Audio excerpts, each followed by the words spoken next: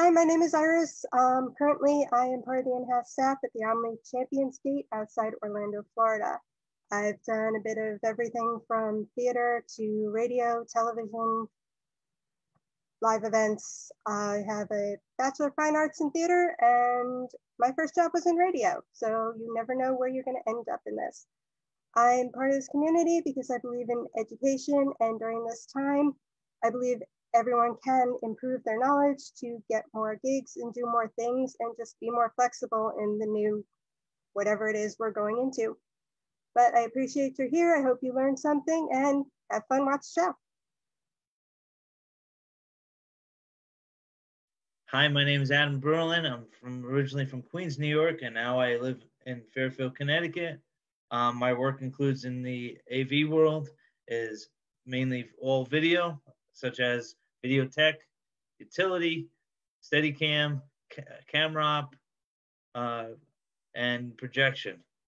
I'm well versatile in the video world, as I said. The reason I started this industry is because of music. I'm very, music oriented. I love music a lot, and I got a lot of different visuals. Why I enjoy this show is more about the education and spreading the word of how to do things, and spreading my knowledge to others is always enlightening for me, and I'd like to pay back in return. And I hope you guys enjoy the show. Hey guys, welcome back to another episode of AV Educates AV Tech Talks. I want to thank you for being here so much with us on the AV Tech Talks panel and on Facebook and everywhere else that you're watching us. So let's go into some of these house rules. We go live to Facebook every Monday at 7 p.m. Eastern Time. You can get notifications by when we go live by following the AV Educate page on Facebook. And while you're at it, join the AV Educate group. We'll drop the link in the comments. If you want to join the Zoom room by texting 407-504-7690. Again, that number is 407-504-7690. This number is only used for our panelists, and you won't receive any spam text from this number, but you will receive weekly invites to the Zoom room. We're opening the rooms at 6:30 p.m. Eastern, and we close the doors at 6:55. But keep in mind, panelists have to participate and have to keep their cameras on during the talk. Moving forward, due to the nature of streaming, there's a bit of a delay between when we say in our Zoom room and when it hits Facebook. So when making comments or asking questions, please provide some context. The user interface becomes more sleek, and this will lead to more meaningful engagement. Now, be the sharpshooter in the room. No questions are too basic. AV Educate's mission is to help through knowledge. People move from stagehand to technician. Chances are that others have the same questions you do, so please ask away. At the same time, we welcome comments and input on the topic at hand. So don't hold back that great topic or that correction when one of us says something inaccurate. Now, we don't know everything. We are human. We don't claim to know everything. We may discuss or show the way we do something, and that doesn't mean it's the only way, but it's the way we found that works for one of us. If you have another way that's easier or yields better results, please share that with everybody. The whole session is a live Q&A. Our questions will be discussed, the topics for about an hour, and then we'll move to more about a round table discussion. There's no formal Q&A section. Again, the whole session is a live Q&A, so don't wait until the end to ask your questions or to make your comments. And finally, a shameless plug. Please follow us on Facebook, YouTube, Twitter, and Instagram so we can grow bigger and collaborate with even more amazing people just like you. That's all I got, guys. Back to the main room, back to Zoom, and back to you all in Facebook land. Again, thank you for being here, thank you for watching, and thanks for sharing. And welcome back to AV Tech Talks. Thanks for joining us tonight. We got a cool show coming up. Tonight we're going to be talking about, with Andy Dolph, we're going to talk with Andy Dolph, and he's going to share how he uses Qlab and AppleScript to automate functions in Zoom, which I think is pretty interesting. I don't know much about AppleScript, so I'm really excited to hear about how he's done it and his solutions. So that'll be cool. Anybody on the panel here? I know we have some QLab users, and anybody who does Apple scripting at all? Ori, what's your experience using either QLab or AppleScript? I mean, we know you're the QLab guy. We had do an episode last summer. Yeah. Tell us a little about it. QLab and AppleScript combined are incredibly powerful tools. You can get a lot done on the machine in terms of file organization and more. I'm sure Andy will explain. But I use AppleScript in my day-to-day life too, just to make things a little bit simpler on my work machine. Setting the machine, setting displays to sleep, reorganizing windows, opening applications in a sequence, that kind of thing. Cool. So things that just make your life a little bit easier. Yes, and help me with automating what I need to get done. Gotcha. Was there anybody else who's using Apple scripting? Jeff, I'm surprised you're smiling. I eat apples all the time. Yeah, I love apples. That's right. You're firmly in the PC camp. I have to remember that. I wouldn't say firmly. I'm not firmly. I have one Mac. Matter of fact, we used it for a show just recently, and that was the first time I turned it on in 4 years. Wow. But it worked. That's the important thing. It worked when you needed it. So great. Well, Omar, do you got anything you want to add before we kick it over to Andy? No, I don't got anything. I'm in the same boat as everybody else here. I don't really use AppleScript, big Apple user, but I'm interested to see what I learned today from Andy, because this one seems very interesting, and I've seen all the back and forth we've been doing about it, so I'm super interested to just dive right in. So whenever you're ready, Andy. Cool. Well, before we get started, just remember, get your questions in. If you're on Facebook, put them in the comments, and we'll get them into the queue. And then if you're here on Zoom, use the Q&A feature at the bottom of your screen to get those questions in, get them in early so that we have time to get to them. And with that, Andy, tell us how you're using QLab and AppleScript. And so let me start with a story. My background is as a sound and projection designer for theater originally. And for about the last 20 years, I've been the special events coordinator for audiovisual services at the University of New Hampshire. And basically that means I'm an in-house kind of miniature rental staging operation within the university, responsible for most of the major events that happen, not so much the athletic stuff, but almost everything else. Ranging from, little press conferences and small academic meetings to commencement for 20,000 people. And that one of the bright lines we drew a long time ago was that we don't do remote events.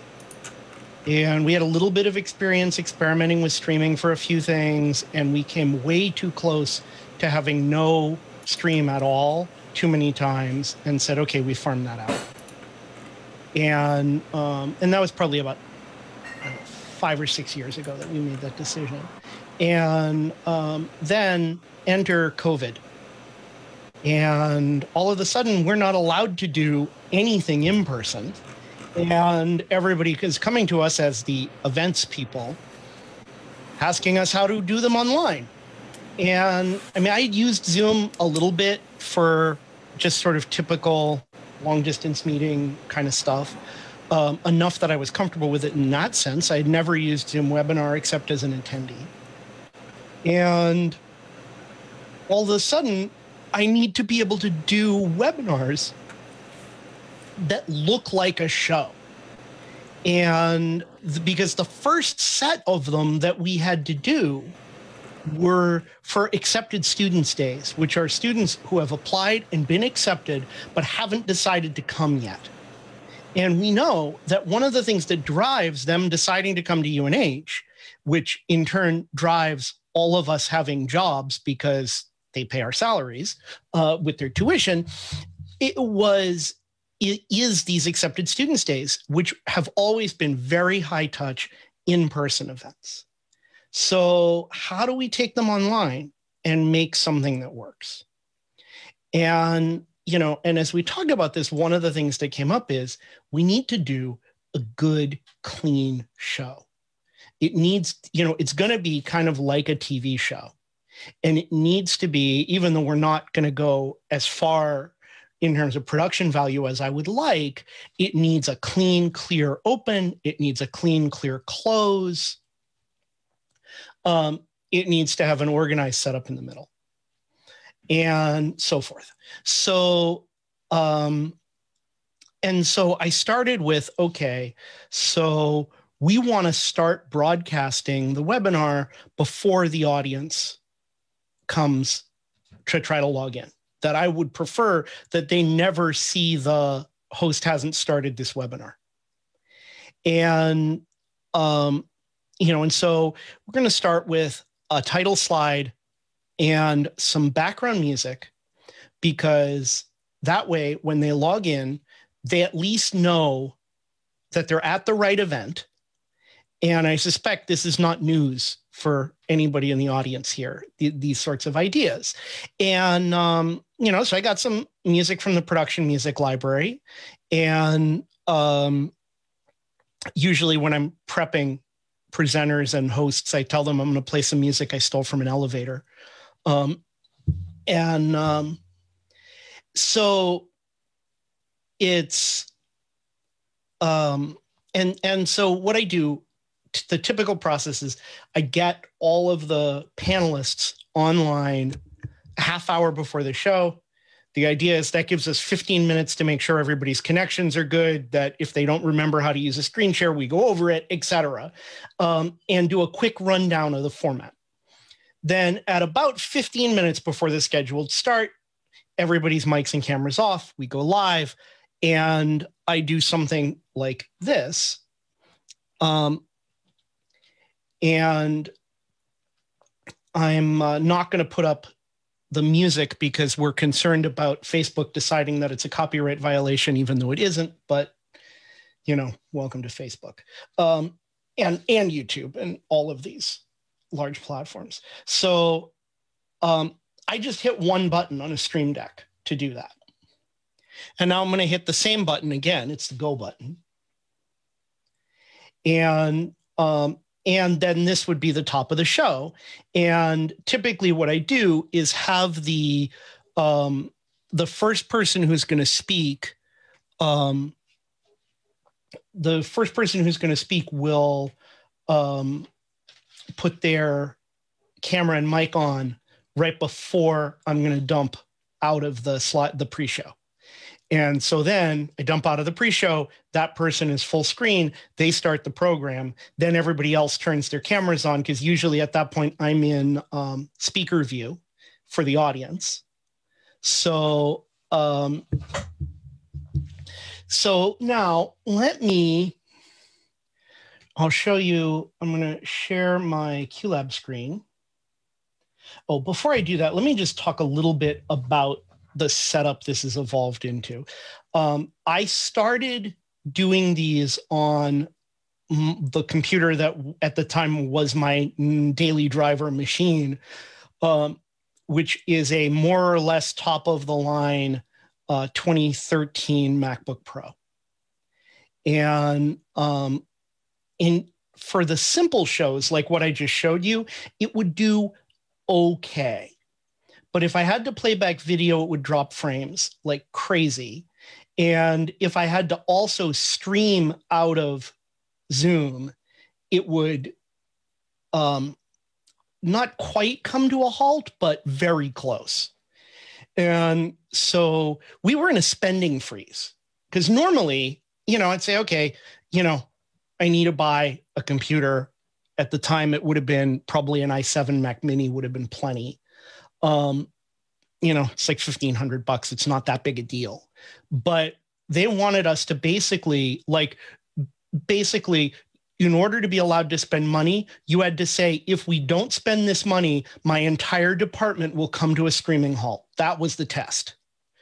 And so I was like, okay, the campus is shut down. Is there anything that I can steal that isn't being used?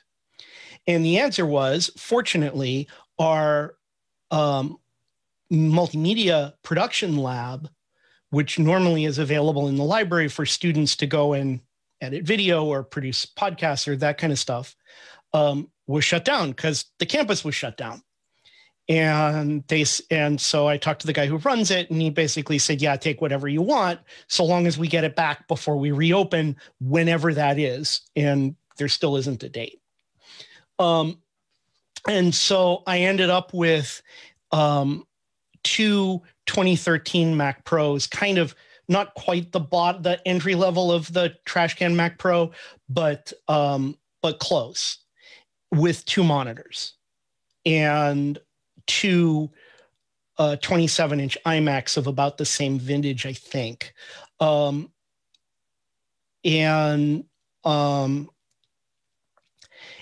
so I took one iMac, which you see behind me, and one Mac Pro, which is in front of me, and put the other one at the home of the other tech who primarily does these events with me.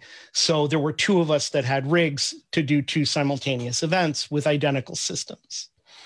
I've then added a third monitor to mine, which becomes important because to do this the way I do it, QLab needs a monitor to output to. Now, it could be one of those dongles that makes the computer believe that there's a monitor there, even though there isn't. That would have worked fine too. But I happen to have a monitor, and it's nice as a confidence thing for me to be able to look over to the side and see that I have in fact put on the screen the thing that I think I'm screen sharing. Now, I also, here, I can zoom out and I'll show you a little more. Whoops.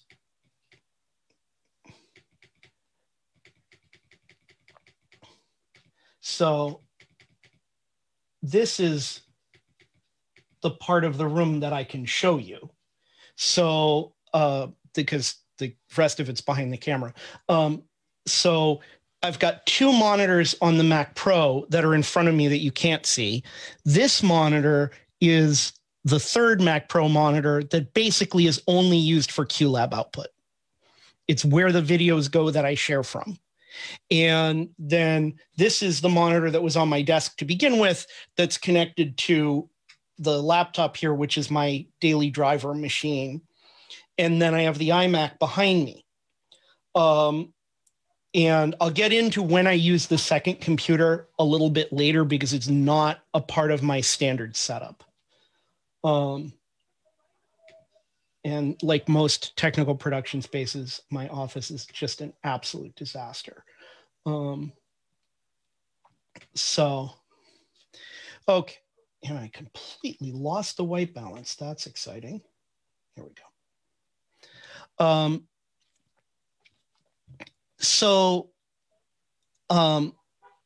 Okay, so with the physical setup explained, let me share my QLab screen. And so what I've got is, this is my basic Q list. And I only actually hit go in this twice, just for anybody who's not used to reading QLab. This very last column, can you guys see my pointer, or do I need to use a annotation? No, we can see it. Pointer. Great. So the these icons are what happens at the end of the queue. Do not continue, then it would show no icon. Auto continue, which means as soon as I start the queue that's highlighted in blue, it's going to start the one under it. And or auto follow, which means wait until the queue is done and then go. So the three arrows is auto continue, and the one that looks to me like a boat anchor is auto follow. And so what happens when I hit go, and I'll also show you here, I've got, if I can find the right thing, this is a software version, but this represents a physical StreamDeck that I have to my right, that basically it does a number of things, but all of these, except for the Panic iMac button, all of these are triggering things in QLab. So mostly the one I use is the go button, but if everything goes wrong, I can panic QLab, which is QLab's term for fading out everything and stopping.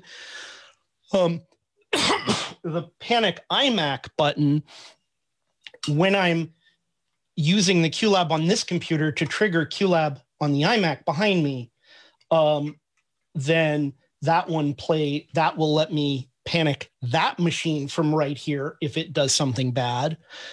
Previous queue and next queue is obvious. This button just brings up the Zoom invite window, because every time I start a webinar, I pull up the Zoom invite window to get the meeting ID so that I can open and log in as an attendee on another computer. The view button switches Zoom between speaker view and gallery view, which obviously switches for the audience, and then the mute and unmute for my mic. So I hit go on the StreamDeck. It puts up the title slide. It runs the AppleScript that I'm going to show you in a moment that starts Zoom screen sharing. And then it also starts a separate cue list that has the music in it. And then it fires a couple more AppleScripts that open the Zoom chat and participants panels, because if you have them docked to the Zoom window, when the Zoom window goes away because you're screen sharing, your participants in chat also go away, but I always want them, so that brings them back up. And then this is a group queue, which is really just for my own visual separation. That when I'm ready to start the show, we fade the music and the title slide. Those happen at the same time because that's an auto continue. And then when this one finishes, it waits another 3 seconds just to be safe, and then it kills the screen share. And then another 5 seconds after that, it stops the title slide. And we're into the show. And I'm going to show you some more complicated stuff later. But honestly, 99% of the webinars I do use this file, to the point that I made it a template in QLab, so that by default, if I open a new QLab file, it's this template that's ready for me to just drop in the title slide. So let's start with this. Are there any questions about what I've shown so far before I go into the AppleScript? Nothing's coming on Facebook. On Zoom, we had more of a comment. Eugene Palmer said, spending is frozen across educational institutions. I think a lot of educators are finding that to be the case. And Raymond Sweet had said, what are you using for the extra Zoom window? Maybe that's what you're using to broadcast to Facebook. I'm not sure if that was a question for me or for you. I'm sure it was a question for you. I think he's probably talking about your encoder window. Probably. So, Raymond, just give us a, update me on that question, and we'll try to get back to it. But that's all we have for now. So anyone who has questions, please get them into the comments on Facebook or the Q&A here in Zoom, and we'll make sure we'll, yeah, that was for me. So, I'm happy to, Raymond, go into some of my setup at another time, because I want to make sure we have, maybe at the end, because I want to make sure we have time to get to everything Andy wants to cover. But I have an elaborate setup. I'm doing dual window captures and using OBS and kind of switching the Facebook view and the webinar view. So there's many things happening on this side. It did look like we have a question from the panel. Adam, did you have something? Yeah, this one is Andy. Would you mind just hitting go just to see what you're doing? Would you mind? I'm happy to. It's not going to be anything super exciting, but here we go. I'm going to hit go now. And so you can see my title slide is playing, and the title slide is on the other screen here. And would you mind showing the other screen? Do I have a way to do that without stopping what I'm doing? No, I don't have a good way to switch what screen I'm showing you because I'm doing it in screen share, not in a switcher. Okay. So it's just that same thing that said spring semester 2021 reopening. Okay. That I showed a minute ago. So that's the title slide. The music would be playing, but I've got these cues disabled, but you can see it's counting numbers as if it was playing it. Yeah, gotcha. And then this, once it runs, leaves the cursor here. So then I hit go again, and now it's fading out the title slide. It would be fading out the music. It gets rid of the and brings this bank over to here, right? Right. Well, all it does is just end the screen share. Okay. So and then Zoom just goes back to the camera because it doesn't have a screen share anymore. Gotcha. Does that help? Yeah. So if there are more questions, please, as we go along. So I'll show you a few of the, I, of course, ended my screen share. So now I've got to start it again. This is my Q list. So again, just some basic QLab here that I've got the Q lists window over on the side, 3 Q lists, one called main show cues, one called music, one called device controls. The device controls is where I put all my Apple scripts so that I don't have to keep duplicating the script, the cue with the actual script in it, that I just put them here.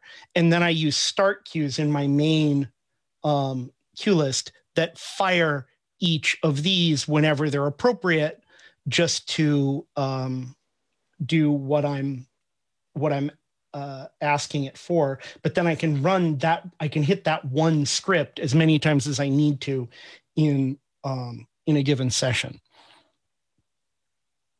So let's come over here and we'll look at a really simple one. This is about as simple as AppleScript can get. And so can you guys read this, or is it too small? It is a bit small. If you, I don't know if you have the ability to zoom it in. If I can remember the, let me try something.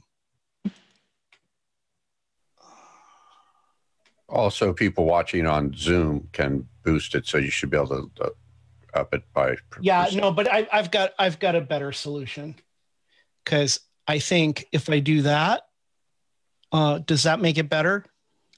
Yeah. Yes, definitely. Okay. Awesome.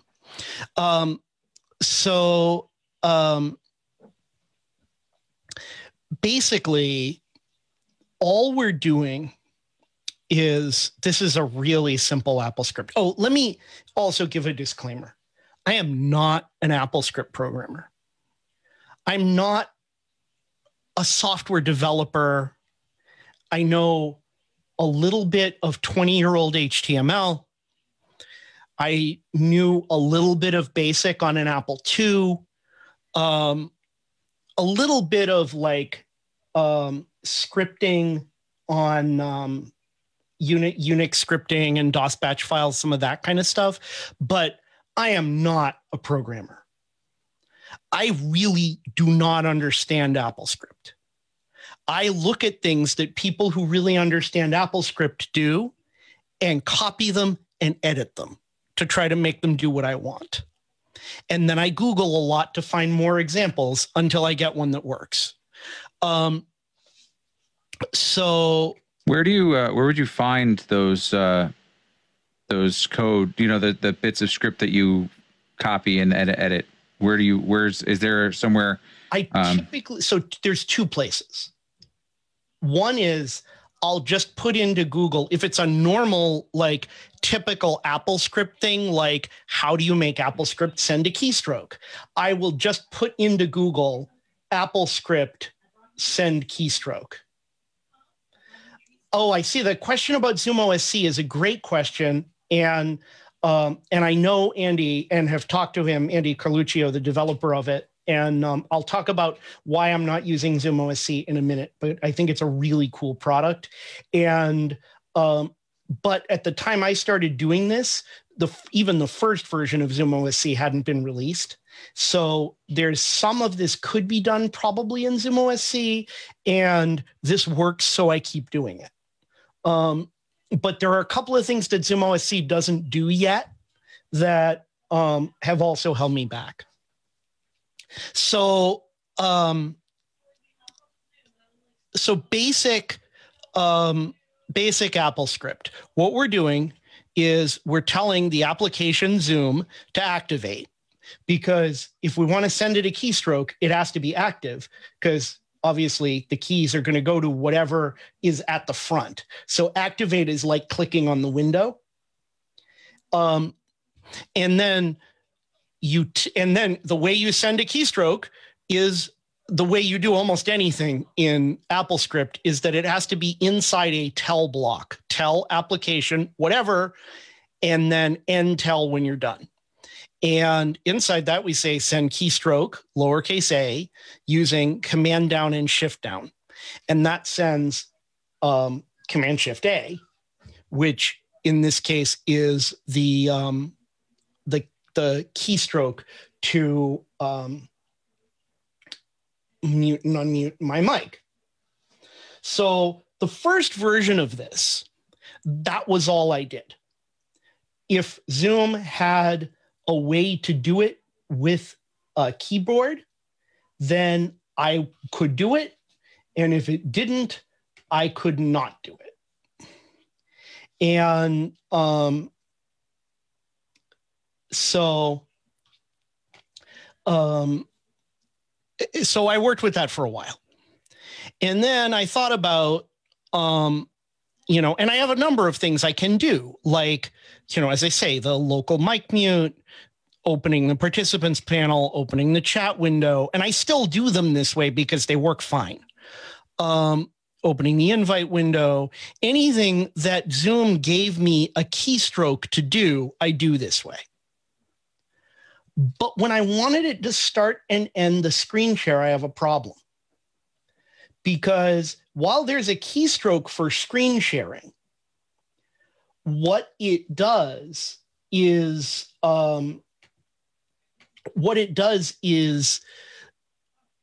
it opens the screen share dialog box, and that's as far as it gets you.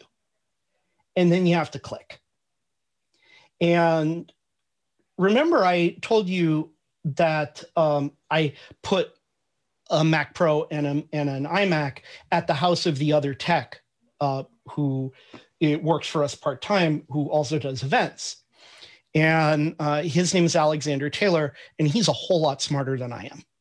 And he particularly knows a lot more about the under the hood operation of the Mac than I do. And he said, well, you could use accessibility scripting if you knew what the things were called to make it reliably click where you need it to. And I was like, yeah, that's interesting, but how the hell would I find out what they're called? And then I don't know where he ran across it, but he ran across a tool, and I'm going to stop the screen share. And because I'm going to need to, I don't think this will fit in that window.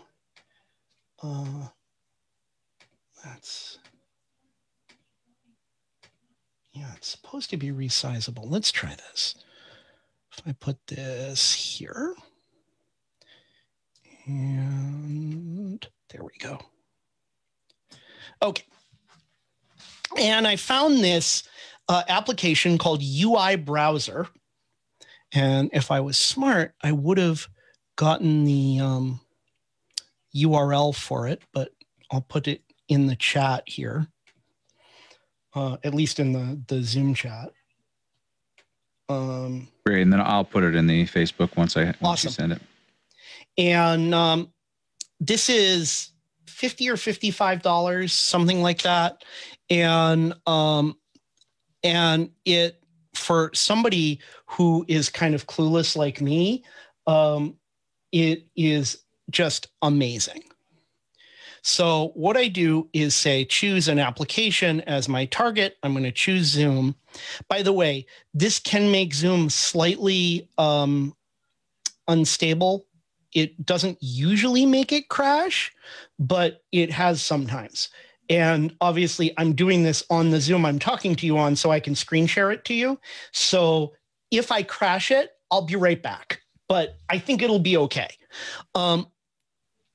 So now this shows me, here are the things Zoom knows about. So we've got a dialog box called Share Status Bar. And I have to kind of guess what it is, but based on how many buttons, and how many text things, and how many images, I can figure out that is the little green and red bar that appears under the control, under the icon bar, that says you are screen sharing with the stop share button. And I can find, here's the share tool. Okay, so here's the share toolbar. And I've got a chat window and a Q&A window. So some of them are easy to figure out what they are, others aren't. But you can always sort of mush your way around. Mismatch different parent. I've never seen that before. That's fascinating.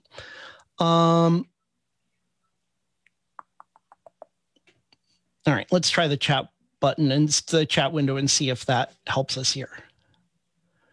So, okay, so let's take the Zoom button for the chat dialog box. So now I can come down here to where it says AppleScript. And let me make this a little bigger so you can see it.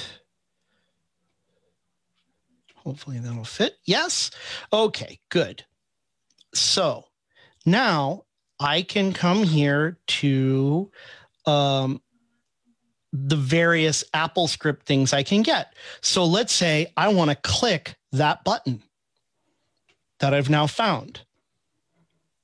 Well, there I go. It tells me that's what I need to put into AppleScript in order to click that button. But there's a little more to it than that, because we need a tell block wrapper, and there are two here, short and safe. I have not had a problem using the short one. Other people other people may have trouble, but with Zoom, it hasn't crashed anything. The safe one, I think, basically adds better error handling. And honestly, I'm not enough of a programmer to care so long as it fails silently if it fails. And I just know from experience, it's going to fail silently, which, is why I said, I think in the description, that this is a hack. And anybody I've told about it, I've said, look, this is a hack. It's a good hack, but it's a hack. And it's not, because I thought about, should I, put my template and my script up on a website for other people to grab? And my immediate answer was no, because I don't have the time and energy to support people not understanding how to do it. And that's why I'm doing it this way. I am not going to share the AppleScript. I'm happy to teach people to fish, but I sort of see it as a test that if you can figure out how to reproduce what I've done from what I'm showing you, you probably can figure out how to troubleshoot it. Because here's the thing, any of this can break at any time. Every update of Zoom may break the automation. So don't update Zoom right before you're going to do an event. Now, that's the approach I take with all of my software, is if I'm in the middle of production, I'm not going to update anything unless I absolutely have to because something broke. On the other hand, you know, okay, and often the time I will update like Zoom or something is right after an event. As soon as I finish an event, I'll leave my QLab open, update Zoom, start a new webinar, and see if my scripts still work. And the good news is I don't have very many to test. It takes like 3 minutes. And so far, every time but one, I've been okay. And one time, it absolutely did not work. The screen share would not work. And that's when I ended up going to this UI browser-based thing because I had come up with a keystroke scripting way to navigate the share dialog, and it just stopped working. I have no idea why. But Zoom changed something, and it didn't work anymore. Yeah, go ahead, Adam. Just would you mind? You know, it's scripts are you know not my forte. I have a little bit of HTML. Sorry, experience from when I was younger. I haven't really dabbled too much of that. Would you mind running what you just did? I can't. This is not runnable. Okay. Once I finish explaining it, I'm going to show you the actual script that I use to control the screen share. And then I can absolutely run that, but it happens on 3 different monitors, so I can only show you one of them at a time. Okay.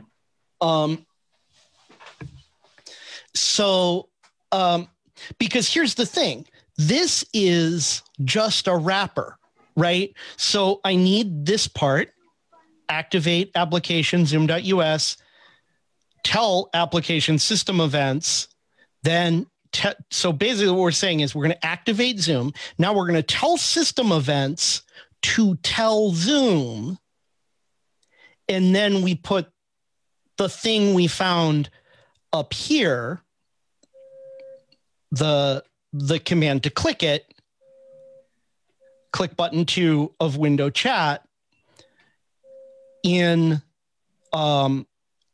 the tell block. So it would go right under the insert GUI scripting statements line. And you're able to copy and paste from there too? Yes. Okay. Yes. Absolutely. Okay. So,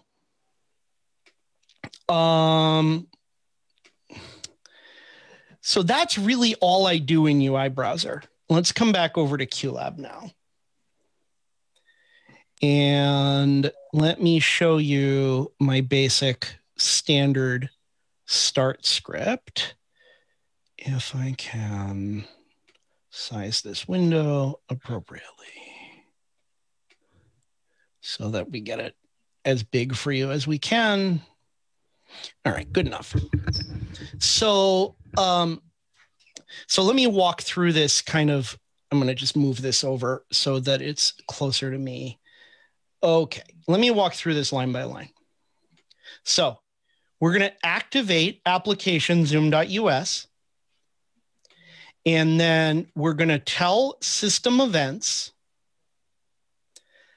And I don't remember why I needed this. Oh, because I'm going to test. So what I'm doing here is set a variable called active app to the name of the first application process whose frontmost is true, which is a very complicated AppleScript way of saying, tell me what the application that's active is, the one that would receive keyboard input. Andy, one more thing. I'm sorry to ask. Sure. Is that for the colors? I noticed there's color differences. Is there mean anything with color? Yes. The Apple does this automatically when you compile the script. Okay. Green are variables. Blue, I'm not, and I'm honestly not sure. Blue, bold are commands. Okay. And the blue, not bold are like, I'm not sure.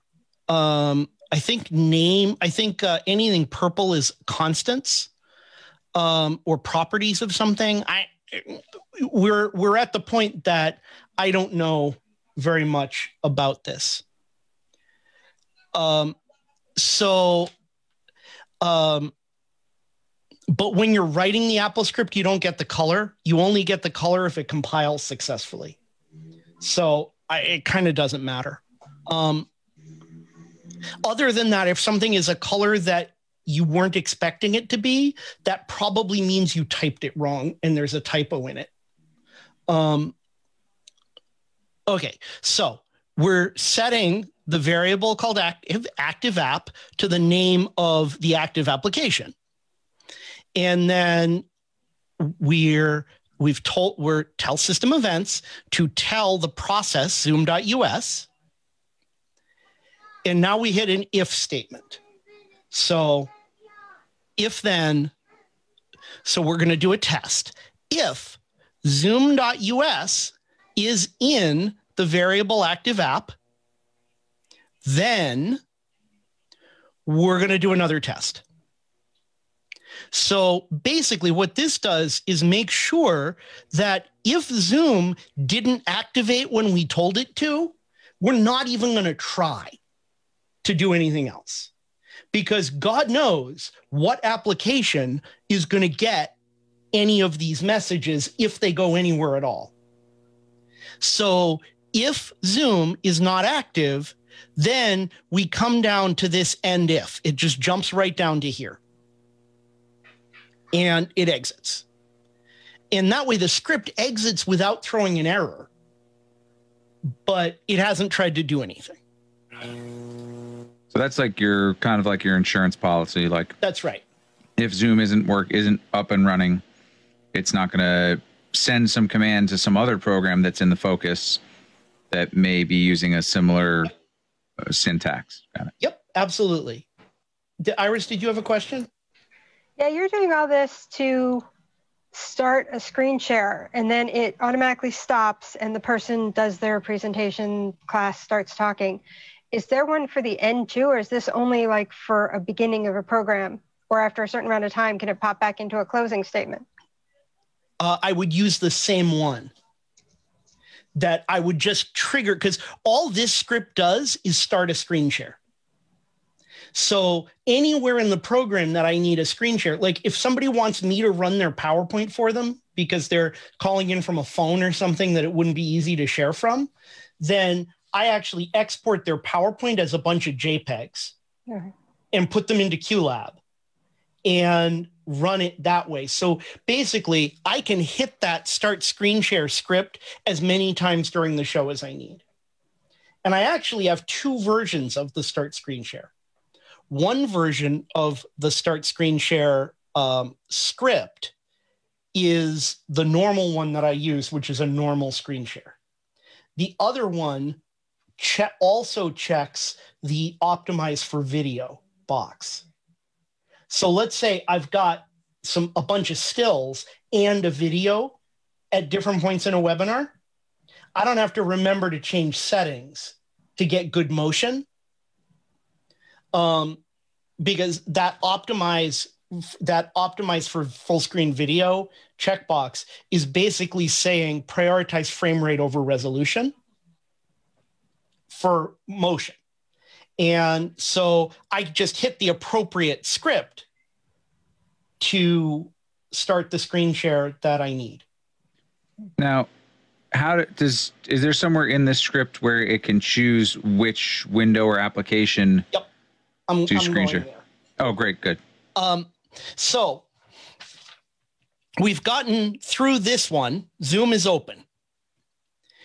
Then the next one tests, and notice the stuff that I haven't copied and pasted, I try to comment so that when I come back to it, I know where the hell I am. I am a terrible programmer, meaning I don't comment a lot of what I do. Getting into the habit of writing comments so that when you look at it a year later, you know what you did, or if somebody else has to deal with your code, they know what you did, is a good idea. Do as I say more than as I do, but that's how it goes sometimes. So now we're going to test if we're in a screen share. So the only time that there's a thing called Zoom Share status bar window, and I found this by playing with Zoom and watching what happened in that UI browser tool. The only time that Zoom Share status bar window exists is when I'm in a screen share. So if I'm telling it to start a screen share and we're already in a screen share, I don't want to try to start another one because, again, my keystrokes are going to go to the wrong place or my clicks are going to go and do something unpredictable. So what I do is exit. And the command to end a script is return. So if the Zoom status bar window is there, then I'm in a screen share, so I exit with the return command. If I'm not, then I hit this else.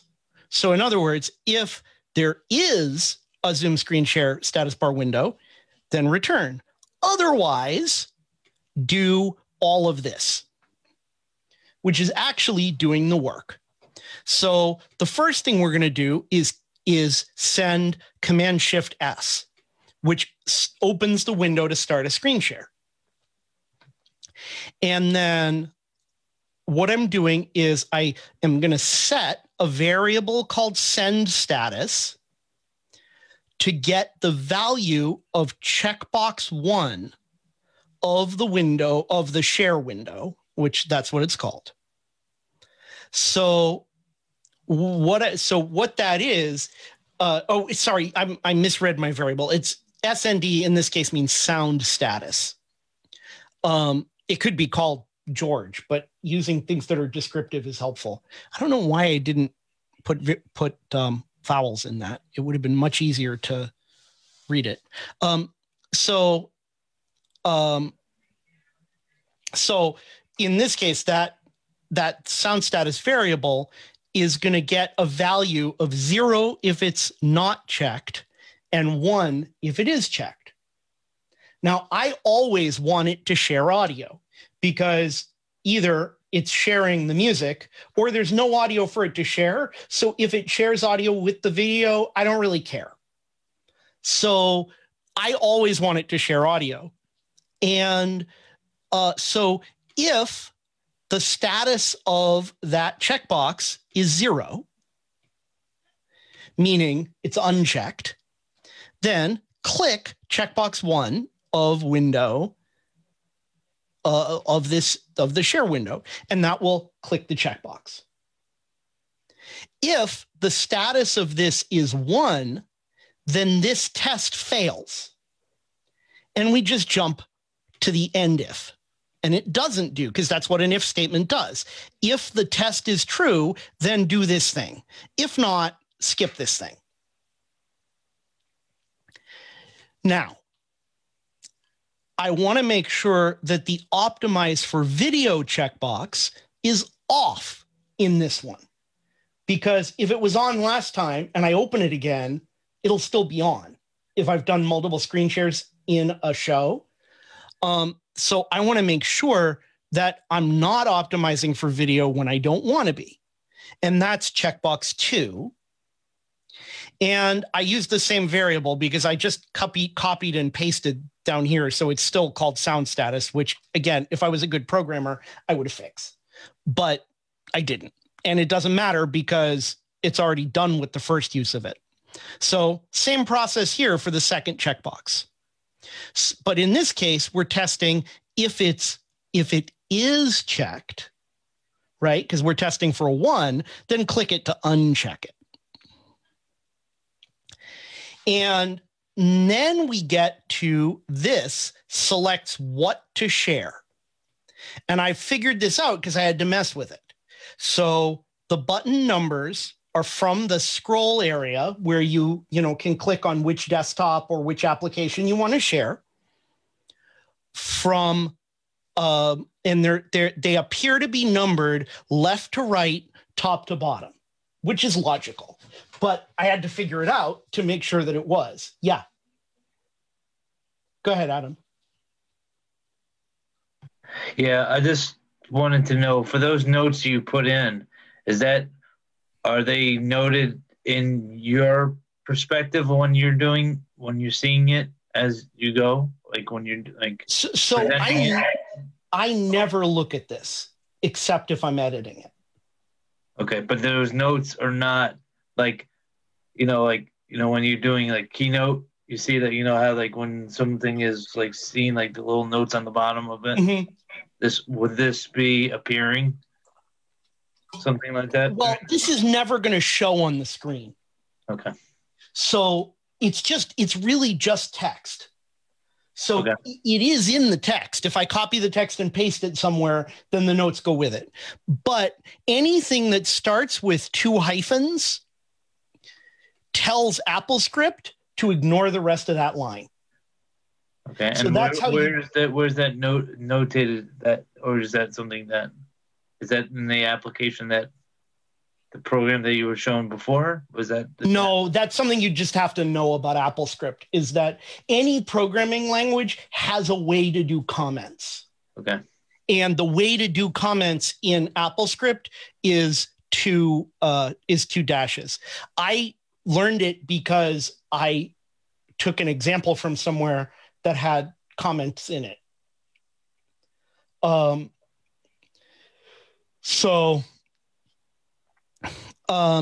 Okay, so now I'm going to click button 2 of list 1 of scroll area 1 of the share window. And in that case, that's the one called desktop 2, which is how the monitor that I share, that I put the QLab content on, shows up. That the Mac reliably, and I tested this, so long as all 3 monitors are connected, calls that monitor 2. Now, I will never try to use this technique to share an application window, because it's just unpredictable what order they're going to show up. Now, maybe if I dug into UI Browser more, I could find a way to capture to access the text on the button and iterate through the buttons to test which one had a certain name, but I'm not going that far. But it doesn't matter, because I've designed my system so that I'm only ever sharing from one place. And in this case, it's what Zoom calls desktop 2. And then the last step is to click the share button, which is button 1 of the window. So basically what we're doing, I'm going to sort of summarize this, and then I'll ask for questions. So if you have questions about any of this, how this works, go ahead and put them in. Is we start by making sure Zoom is open, right? Then we check to see if the window exists that would tell us we're in a screen share. If it does, we're done. If it doesn't, we check the checkboxes, the 2 checkboxes. That's this. Then we select which thing we want to share, and then we click the share button, and now we're in a screen share. This took me probably 3 or 4 hours one night to get this to work. But having done that, it works every time. And I don't have to worry about I don't have to worry about trying to make sure that I don't click the wrong thing and share the wrong desktop. And the number of errors that this eliminates is enormous for me. And for you, you always have QLab as your desktop 2, right? Is that correct? Yeah, my QLab output is always desktop 2. Right, so that makes it a lot easier than if you had if you're picking an application window, for example, you're sharing the entire desktop. I wouldn't try. I've just decided that I'm always going to share the application window, that I'm always going to share the desktop, and whatever needs to be shared by my QLab is going to go on that desktop and is going to have to fill it. And for what I've been doing, I've never hit a situation where that didn't work. And honestly, if I was teaching anything other than this AppleScript, I would be doing this Zoom differently. That's a good example of where I would use the iMac behind me, because the video, there's the monitor in it, and then it's and the video out is duplicated on an HDMI that goes into a web presenter that's connected to this computer. And it also goes to another monitor that's up there, that's on a shelf in the back, so that I can see what's happening on that computer without turning around. And I have a Bluetooth keyboard and a Bluetooth trackpad that control that computer. So,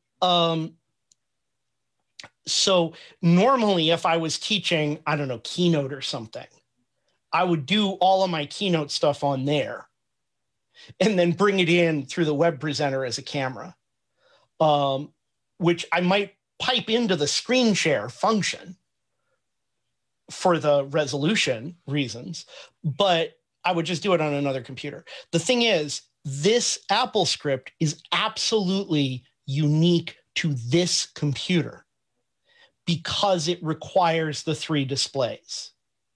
And so I'm doing it all from one machine, because otherwise I would have had to rewrite the AppleScript to work with a different setup. And honestly, I thought about it and I just ran out of time. And so it's making the screen sharing a little bit more awkward, and my ability to demonstrate things a little more complicated when they happen on multiple displays. But it lets me run the actual script that I use. And I know one of the things I know, which is another reason I don't just give this away, is that if somebody else runs it on their Mac with a different configuration, it probably isn't going to work right without editing the script. And so, like I said, it's a hack. It's a really good hack, but it's a hack. And it also, I guess it helps, obviously, like you're saying, to be on your own setup that is consistent from day to day. Like you said, you've made that decision and you've made some conscious choices that desktop to from this particular Mac is always going to be the output screen from QLab. Which is why I've put that monitor in the most awkward position, right? Because I just need to be able to glance over and say, yep, that's the right thing. Gotcha. So I've got my 2 main monitors, which for whatever reason, the Mac calls 1 and 3. I wish I could change it. I really, really want the QLab to be 3, but you can't. So, but it's very particular to this setup. And there are a couple of people, by the way, if you get into QLab, absolutely join the Google group for QLab. It's incredibly helpful. And there are a number of people who put in an enormous amount of time helping other people figure out how to make QLab do what they want it to. And a couple of them are absolutely brilliant AppleScript programmers who have figured out how to do with AppleScript stuff that I would have just said, oh, there's no way you can do that. And somebody asks for it, and an hour later, one of them has posted an AppleScript saying, I haven't really tested this carefully, so use it your own risk, but this seems to do what you're asking for. And it just, causes elephants to come marching out of the Mac or something. It's like, how the hell do they do it? So I have a quick question for you, Andy. So when you run this script, what does it end up looking like in Zoom? Does the window actually pop open, or does the script run so quick that you don't see it? It happens so fast you don't see it. Okay. I could put weights in the script if there was a reason I wanted to see it. I could put a pause somewhere. And it never I guess it never doesn't trigger, right? There's nothing where it hangs up because you know, Zoom takes too long, you know, like where it triggers faster than what Zoom can get it to, you know. I'm just wondering if there's any conflicts, you know. Have you had it hang up? It has not. Well, that's good. Every once in a while, it will flake out. And I'm always watching when I hit it to make sure it does what I'm expecting it to do. And I'm prepared to jump in and do it manually if I need to. And it's a delay of a couple seconds if I have to do it manually. It's not a big deal. And I would say I'm hitting an error 1 in several hundred. Okay, that's good odds. Maybe more, maybe even better than that. And so far, a reboot's always fixed it unless it was broken by a Zoom update. And I try to reboot this. Quick question for you. I'm sorry, in the middle of the thought process. Weight, are you referring to the language of weight or the weight of what you're saying? I would have to look up what the command is for AppleScript to tell it to wait if I wanted to do it in the script. Okay. Honestly, the way I would probably do it is break the script into 2 queues and do the waiting in the QLab programming, because that's something I deal with all the time and understand really well. My goal, where I was going when I was talking about the guys who do this amazing AppleScript stuff, there are people who use very complex AppleScript in their shows. And Ed or Omar, remind me to talk to you guys offline. I have a guest that you guys should get if he's willing to do it, who's a friend of mine, who is a variety entertainer who does unbelievably complicated stuff running his show in QLab. It's really cool. I don't know if he would feel like it was giving away too much of the farm to share, but he uses a lot of AppleScript and a lot of everything else. He could tell us, but he'd have to kill us, apparently. Yeah, maybe. It's wait, W-A-I-T. Right. So what you're talking about is, and what we were discussing would be adding a little bit of time, maybe a millisecond between each command, so that, for example, if the GUI took too long to load, or Zoom, yes, like a delay, Don, exactly, like a delay, so that you don't have those things hang up. One of the things that Andy from Zoom OSC, for example, said he was able to fire about 40 commands in a second. He was finding was the kind of the limit. So you wouldn't want to have too many commands. If this was a much longer script doing a ton more things, you may need those delays so that those commands fire in succession and actually do what you need it to do. Yeah, I don't know if it would not surprise me if AppleScript is smart enough to what the OS is doing to not overwhelm the thing it's sending UI commands to, but I'm just guessing. Right. I know for sure with MIDI commands or OSC commands, you usually, if you're using a powerful computer or not an ancient computer, you can almost always send MIDI or OSC commands faster than a lot of things you could be sending them to could deal with them. However, right, and because these are UI commands, that's another reason why I was asking about delays, because it's reliant on having a UI, and if you're never seeing the UI or the UI doesn't load, and I don't know how Zoom negotiates. I mean, I guess using desktop 1 or 2 is the safest bet, because Zoom is always going to be using 1 or, those are going to be always an option. Right. Otherwise, it has to look at and see what you have as other inputs. So that's right. So it's smart the way you're doing it, and the safeguards that you put in the beginning of the script makes sense. Yeah, and so far it's served me pretty well, as I say, knock on wood.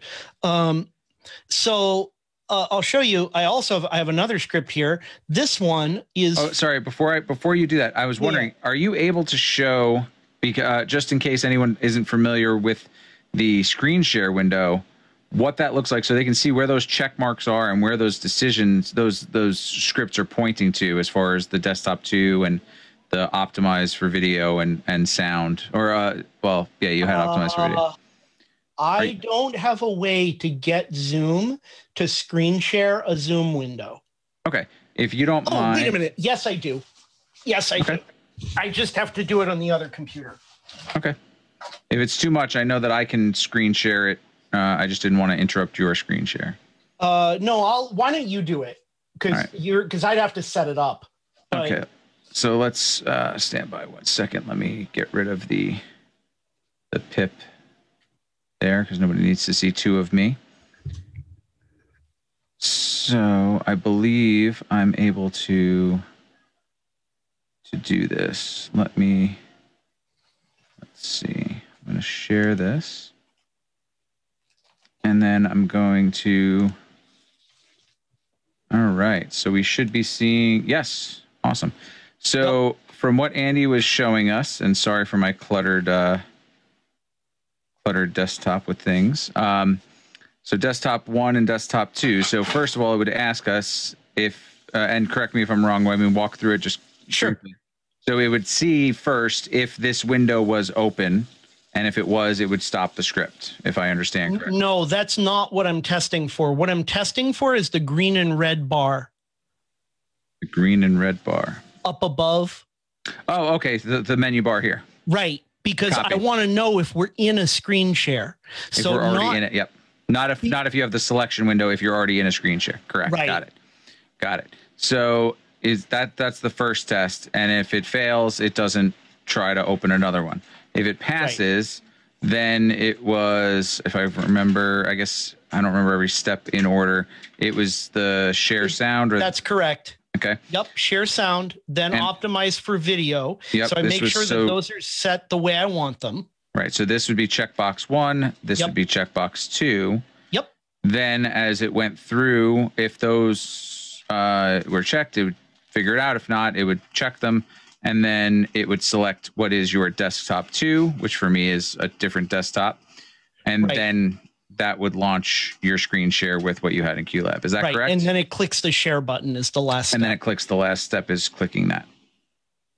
Cool. So just so everybody's clear that's the code and that's what's happening. And this is where it would be in Zoom, but it would be happening so fast that you wouldn't see anything happening, correct?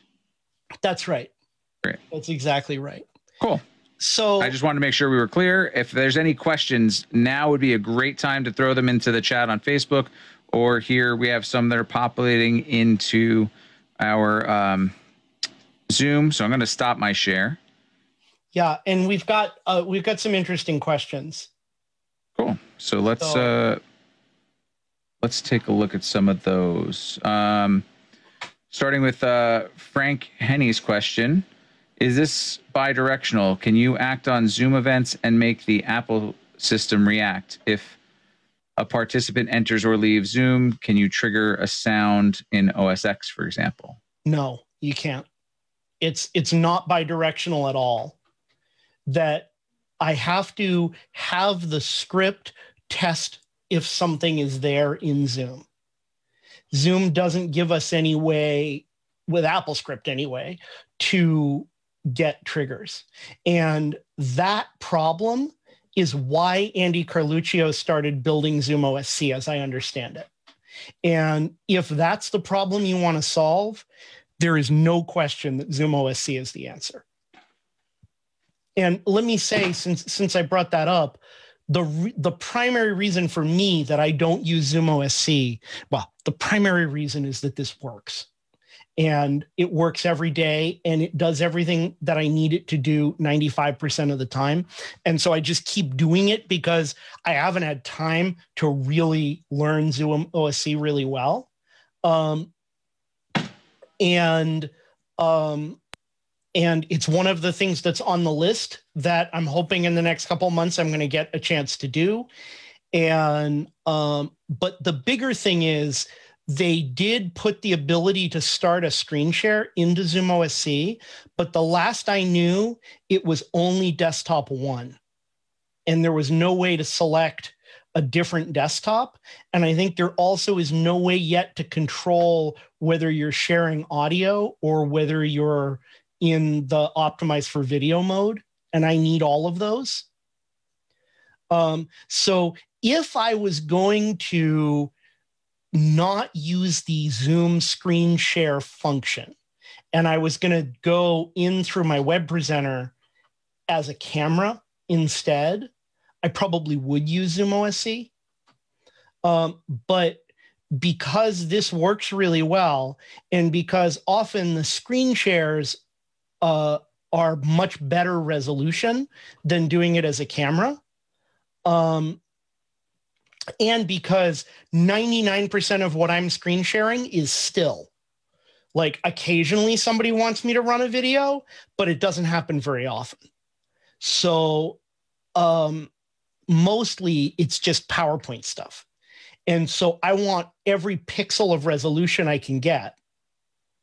And I don't really care about motion because I tell people that they're not allowed to use any animation or effect or transitions because they don't work well over Zoom.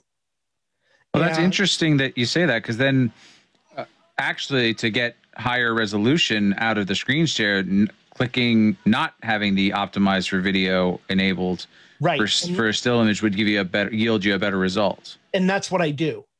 Got it. Yours is to uncheck it if it's checked. It's to uncheck it. Copy. If it's Got checked. it. Sorry. Unless I use the other script, which is identical in every way, except that it makes sure that the optimized for video box is checked.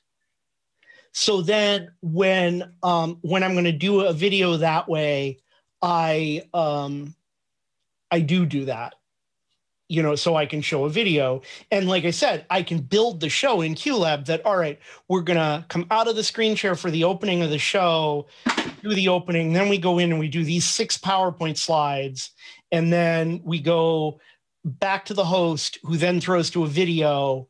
And when the screen share for the video starts, it'll be the optimized for video because I'm triggering the other script. Got it. Yeah, that makes sense. And then I assume, and maybe Ori has some input on this, that you could bake into that script, for example, if you had to do multiple screen shares that throughout an event that maybe needed to be different slides, you could advance the... I'll show you, once we get through looking at the actual scripts, I'll pull up the QLab file for a show because the script doesn't change. That's the thing that's so cool about this, is that I got it right once and now it's done. Right. Unless they screw it up by changing Zoom. And then I do everything else in QLab programming where I'm comfortable. So, and I'll show you how I do that in a sec. But let's look at the rest of the questions. Sure. We have a couple from Facebook. Sure. Roman Turney earlier had asked, this looks great, and then I'm guessing you chuck this onto a StreamDeck for ease of use, which you showed us a virtual StreamDeck, but you actually put this on physical buttons? Yep. The virtual StreamDeck I showed you is the virtual version of my physical StreamDeck. Got it. Thank you for that clarifying. Roman had also asked about getting a closer look and maybe getting the file, which you did answer that you don't like sharing these things, but you're happy to teach other people and show them how this works. Correct? Absolutely. So how would somebody get a hold of you? I'll give out my email address, I guess, andrew.dolph, D-O-L-P-H, @unh.edu. And tell me that you were on this or that you saw the video of this so I know what you're talking about. And I'll get back to you when I can, but you guys know how production goes. So there are times when I'll respond very quickly. There are other times it might take me a week. If a week has gone by and you haven't heard from me, then I probably lost it, and write to me again, and that's fine. Well, Andy, maybe what we can do also is maybe we can get you on our Discord. AV Tech Talks has its own Discord server. I just put the link to that on Facebook, and I'll put it here. In case anybody isn't already part of the community, they can join, and then they'll be able to find you there as well. Yeah, Discord is great. Or if people are on the office hours Discord, I'm there. Right. And I will absolutely join that. I am copying the link to move to the other computer. Because, by the way, one of the things that helps make this reliable is that I put as little as humanly possible on this machine. This is my Zoom computer. Got it. It does Zoom. I do have a couple of things, other things that I will use on it. It's pretty much all Apple software. I will open Apple Mail on it. Sometimes I will run PowerPoint on it if I need to. I'll run Apple Calendar if I need to, because often I'm using that with Zoom. But even that really isn't, even Mail and Calendar aren't a great idea, but I've tested it enough that it hasn't been a problem and I'm okay with it. But on the QLab website, there's a document. The title, I think, is A Computer Prepares, that tells you what they think you should do to set up a computer. And the amount of stuff that they want you to turn off is substantial. And it makes a huge difference. And it's one of those things that you can try running your show on a standard setup, and it may be fine until the day that it isn't. Because there are things like the Spotlight search indexer that maybe weren't running when you were doing your test, because you would never know. And all of a sudden, during the most complicated part of your program, your time machine backup kicks off and your Spotlight search kicks off, search index kicks off at the same time. And all of a sudden, the thing you had plenty of headroom for the machine to do, it doesn't anymore. So I am a big fan of treating show machines as appliances as much as possible. That makes sense. And I was going to ask part of how you prep your machine. I do want to get to a couple more questions first, though.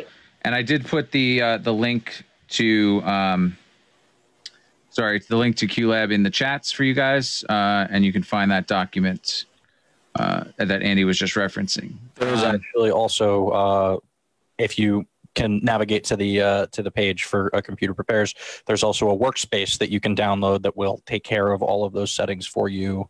I have had mixed results with that workspace. Like, I've had that script error on me for reasons I couldn't figure out. And it really isn't that hard to cut and paste the commands to the terminal.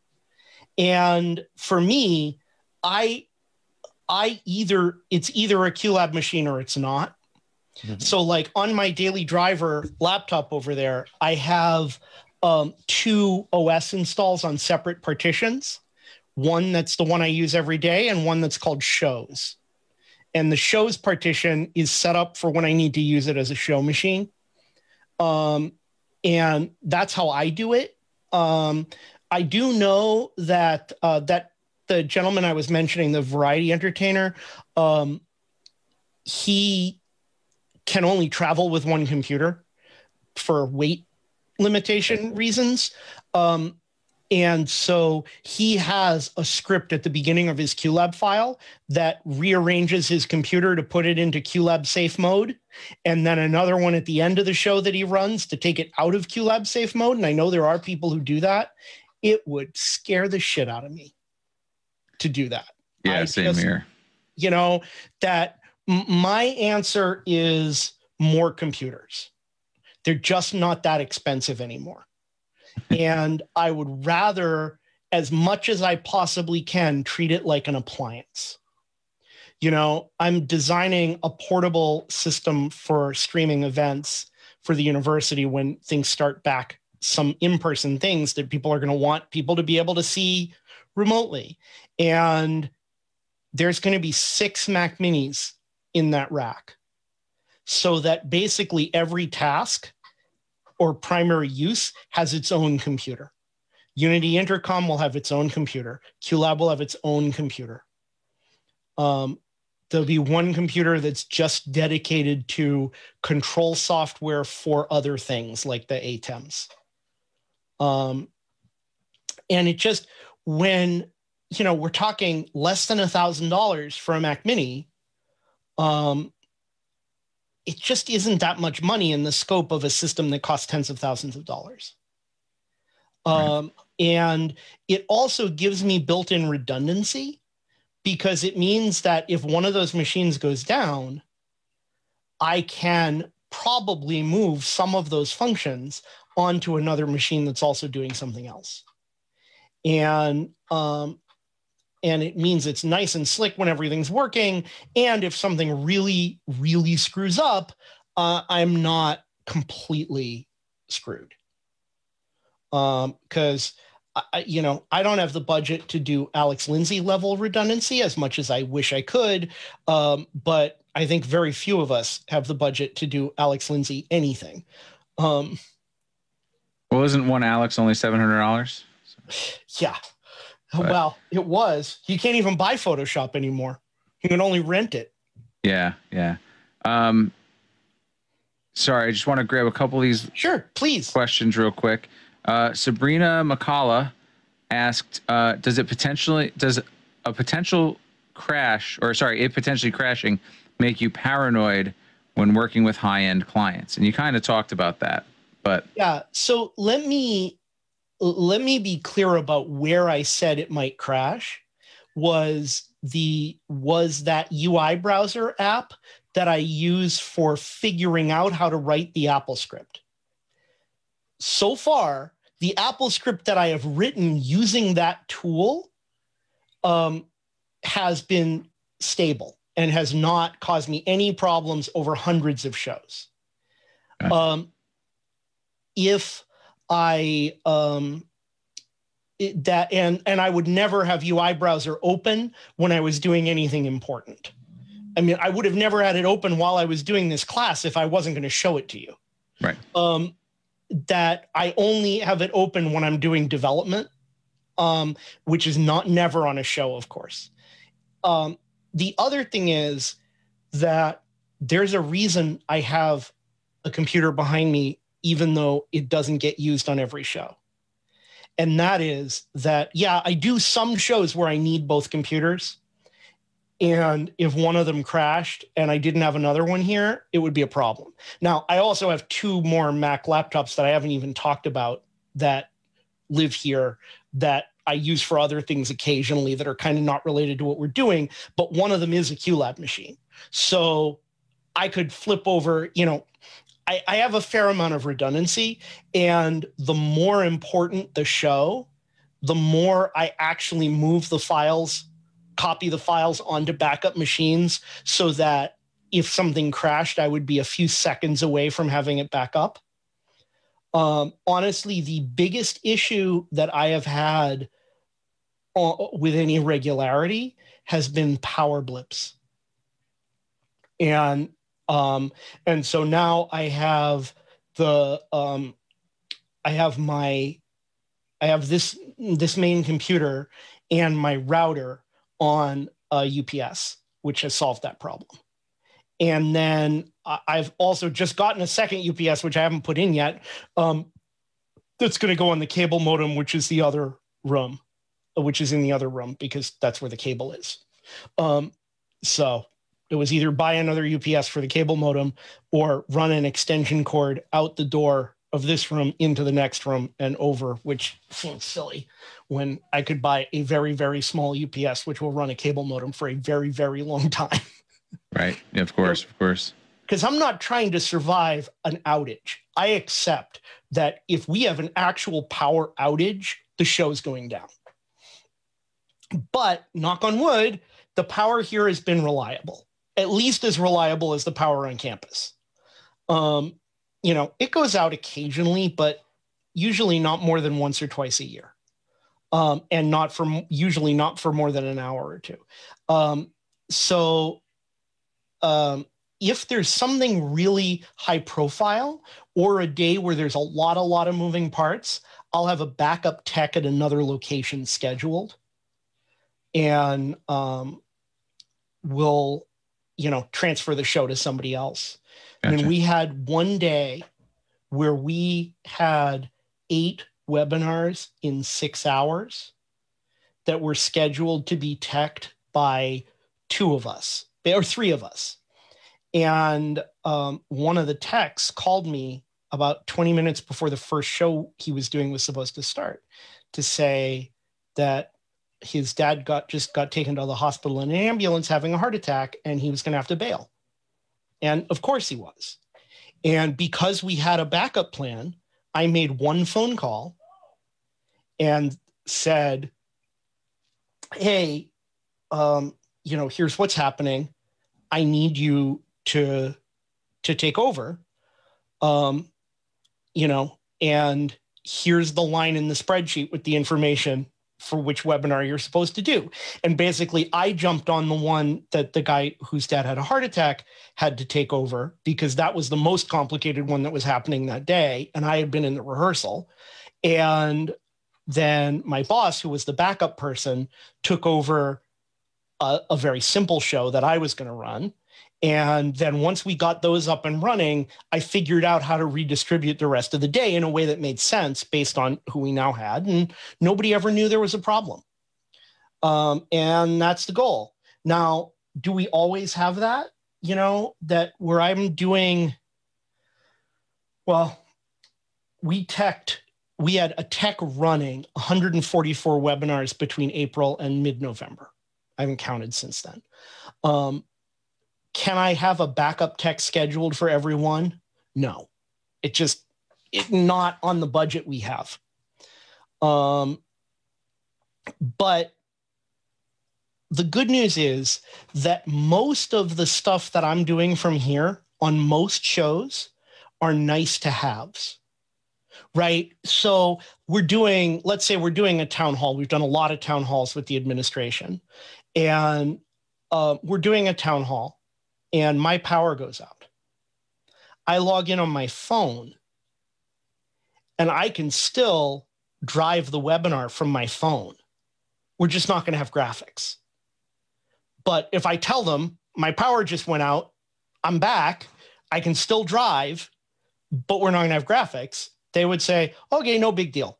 And part of this is knowing your clients, right? So I'm in-house at the University of New Hampshire, which is a place that's a lot less formal than a lot of other places. That informality and in a kind of Yankee, sometimes gaff tape and chewing gum is an acceptable solution, is kind of a typical attitude.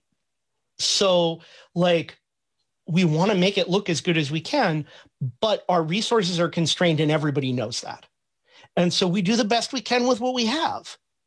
That the Yankee spirit is alive and well at UNH because it's the only way we could survive on as little money as we have.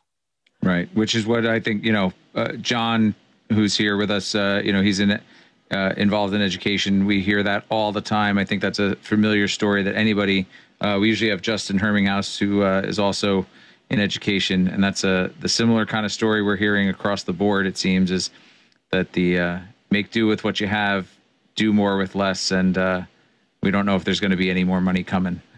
But budgets are tight. But also it's been interesting here in the California State University system that as COVID relief funds have come out and the system is online, this has been one of the areas where some of our funds have been spent to both upgrade facilities, make it easier for some of our faculty, and particularly equity issues of access for some of our students. So hotspots and other things like that. But Andy, I feel your pain.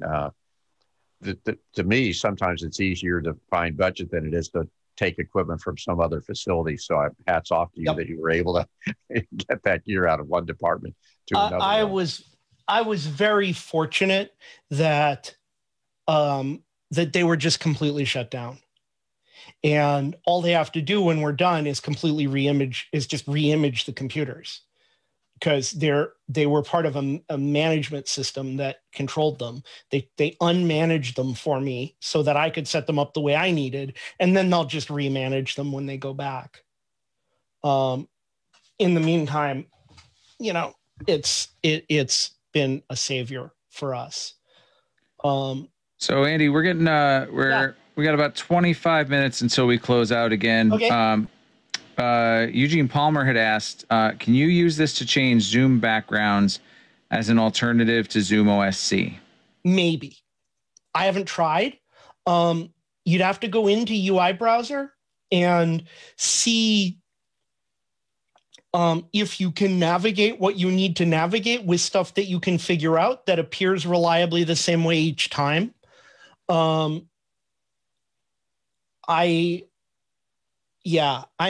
That would be a big, that strikes me as hard. But I don't use them, and I try to convince people not to use them because mostly people aren't set up well enough to get a good key. And I think people's hair appearing and disappearing is so distracting that I would prefer that people have whatever their background is, however ugly or dirty or whatever. I would rather that than to see half their hair appear and disappear during their speech. So it's just not an issue that I've dealt with. And likely, if I had that problem, likely where I would go is Zoom OSC. Got it. Richard Bakos asked us, is there a scripting program for Windows? Yes, there's no question there is. In Windows, there's something called PowerShell. And I don't know if you can do this kind of UI scripting in PowerShell or not, because I know that it exists, and that's about the limit of it. There's 5 Macintosh computers in this room right now, and 2 iPads and an iPhone. Next door, there's another Mac, and across the hall, there's another Mac. I've pretty much, I will use Windows when I need to, but I am not anywhere near as at home on Windows as I am on the Mac, because I spend so much time on the Mac that I've learned a lot of these kind of optimization and control and so forth. And I'm not a person who sees it as a religious argument. I mean, I think, do you want a Ford or do you want a Chevy? You're going to have problems with either one. Pick the one you like better. For me, the thing that's locked me onto the Mac is QLab, because I've been using QLab for almost as long as QLab has existed, since before it had any video functions in it at all. I remember when he announced, when it was just Chris Ashworth developing it, and he announced that they were going to add video support. And that was back in QLab 1. And so I've just developed a lot of skill and experience making QLab do what I want.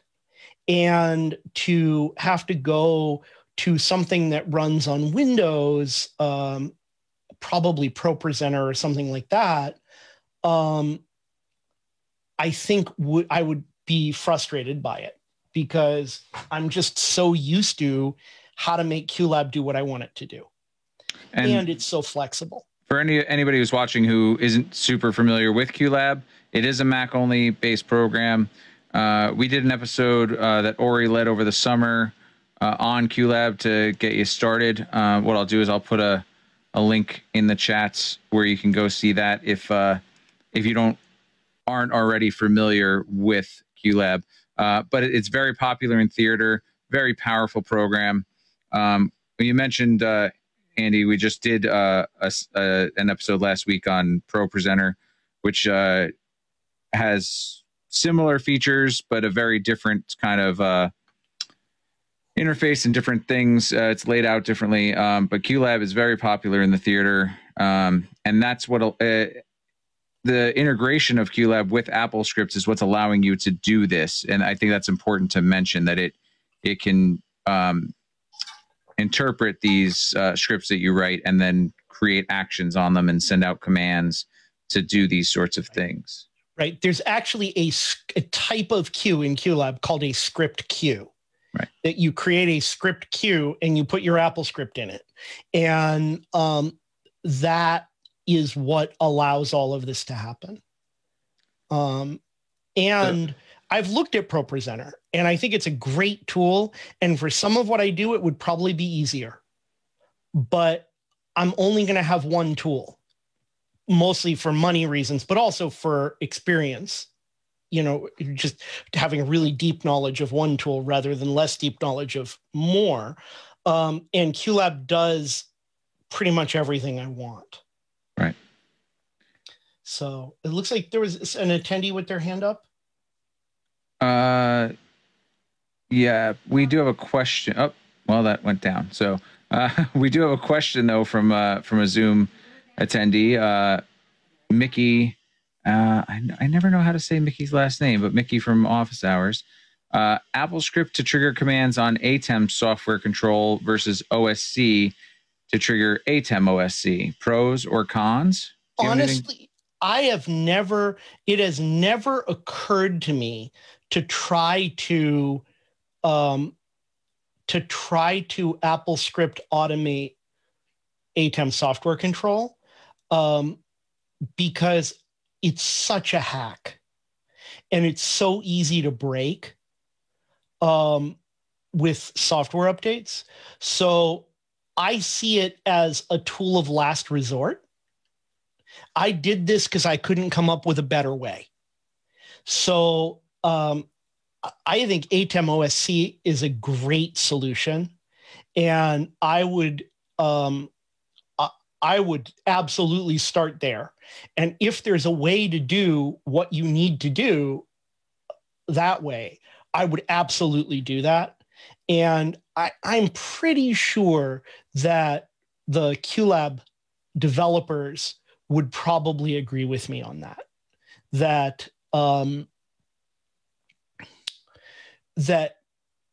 And it's one of the reasons that I try not to use AppleScript.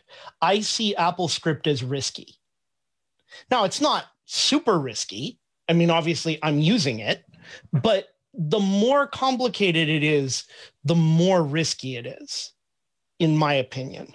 And so this is really the first time I've ever used AppleScript during shows. I've used it to help write queues, like automate repetitive queue writing and settings changes and some of that kind of stuff, but never something that I would do that actually had to run the script during a show. So, Ori, did you want to say something? Yeah, just piggybacking on what you were saying. And following in line with what you were talking about, one machine for one job. You're outputting your content on QLab.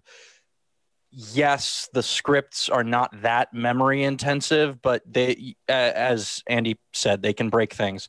In the early development stages, when I was tinkering with some scripts, I locked my control key on by accident and had to figure out how to reboot the computer with a mouse that wasn't functioning normally.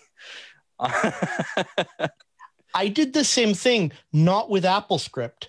I did it because my keyboard got stuck under something, pressing down the control key, and it took me like 20 minutes to figure out that that's why the right click was stuck on. Yep. Similar experience, but script breaking it. I just want to show one more script before we get too far, and that is the one that ends the screen share. So what I've done here is same basic process, make sure Zoom's running. And so that's here. And then we do the same test. That is essentially asking the question, are we in a screen share? And if we are, then ending the screen share is valid. And all we have to do to end it is Command-Shift-S. So Command-Shift-S, and we're done. Or in this case, if it doesn't exist, if this screen share status bar window doesn't exist, we come to the else, we hit the return, we're out of the script. So let me jump over to a different file. And let's see, open workspace. What do I have that would have something interesting? While Andy's looking for that, does anybody on the panel have any questions or comments? No? Well, as the DVE store mentioned in the Facebook, necessity is the mother of invention, and that's absolutely true. If you can't figure out how to do an operation, this is at least a method that Andy has found, and it may work for some other people until you can find some other means to do it. Andy, it looks like you got your. Yep. So this is a somewhat more complex show.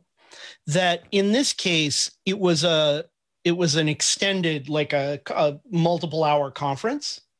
And they sent me a PowerPoint actually of a slideshow that they wanted to run, of a different slideshow to run during each break. Now, what I've done for years, rather than bring those into QLab as individual cues, which I've found if you do too many of them, at least at one time, and this is probably QLab 2, could make it unstable when you tried to loop it infinitely. What I do is I export them as stills, bring them into Final Cut Pro. It takes me 2 minutes to make a video. If I'm doing it in Zoom, I don't put transitions between them. If it's for an in-person event, I put dissolves between them, but not at the beginning or the end. So the file begins and ends on a hard cut of the same slide, so that then when I tell QLab to loop it infinitely, it loops seamlessly. And if I want to fade into it, I fade into it in QLab. So here, what I've got is, the pre-show starts this movie and the background music, and then it stops. And then again, I start this movie, which is the next slideshow, for the first break, and it stops, and then the next one. And just as we hit each break, I did that. And then the last one, this was a still, not a movie, because it was just one thing we needed to leave up on the screen. And for instance, if I wanted, I don't think I have an example handy with a countdown timer, but I would just make the countdown timer in motion as a video and play out the video in QLab over the top of whatever else it needed to. And this is where having a lot of facility in QLab is really useful, because I can have a plain countdown timer file that's just a countdown timer on an alpha channel, or that's a countdown timer in a box or whatever I want, and I just put it wherever I need it in QLab. Other people would do it differently, and I'm certainly not saying that I think any of this is like the right way or maybe even a good way to do this. It's just a way that works for me. So, no, that's great. That's and showing that organization in QLab is helpful. But you can group things and. Mm-hmm. But it is so personalized. So many people work in so many different ways. And there's, the great thing about QLab is there's so many resources and so many people in the user groups who are willing to share how they do things and some of the cool programming that they've come up with to solve issues that people are trying to figure out. So. Yeah, absolutely. And this is like something that came in as a PowerPoint that I exported the slides. So in this show, we started at the top of the show with a pre-show slide, background music, that goes away. And then once the host is going to go into her PowerPoint, then I bring up the first slide, start the screen share. And now I stay in the screen share through all of this because these are all slides that are supposed to happen. And I'm just hitting go on my StreamDeck every time I need another slide.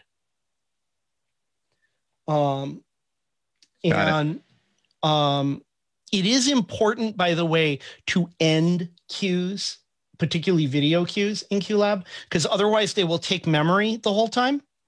So there's a great new function that's relatively new that's in the triggers tab for the queue. You can say when starting the action of this queue, you can check off fade and stop peers. And peers means if you're in a group, anything else in that group. So basically, when I run any one of these queues, it stops over 1/10 of a second because I want it to basically be a cut. It stops anything else in this that's running.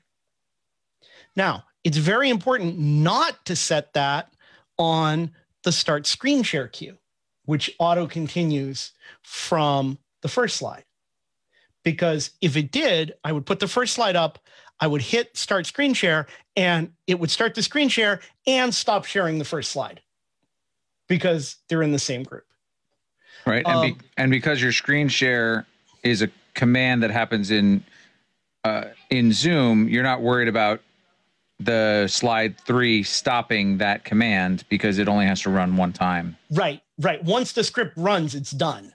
And the fact that there is no feedback back and forth is actually useful in this situation. Correct. Yeah, that's correct. And here's the other thing.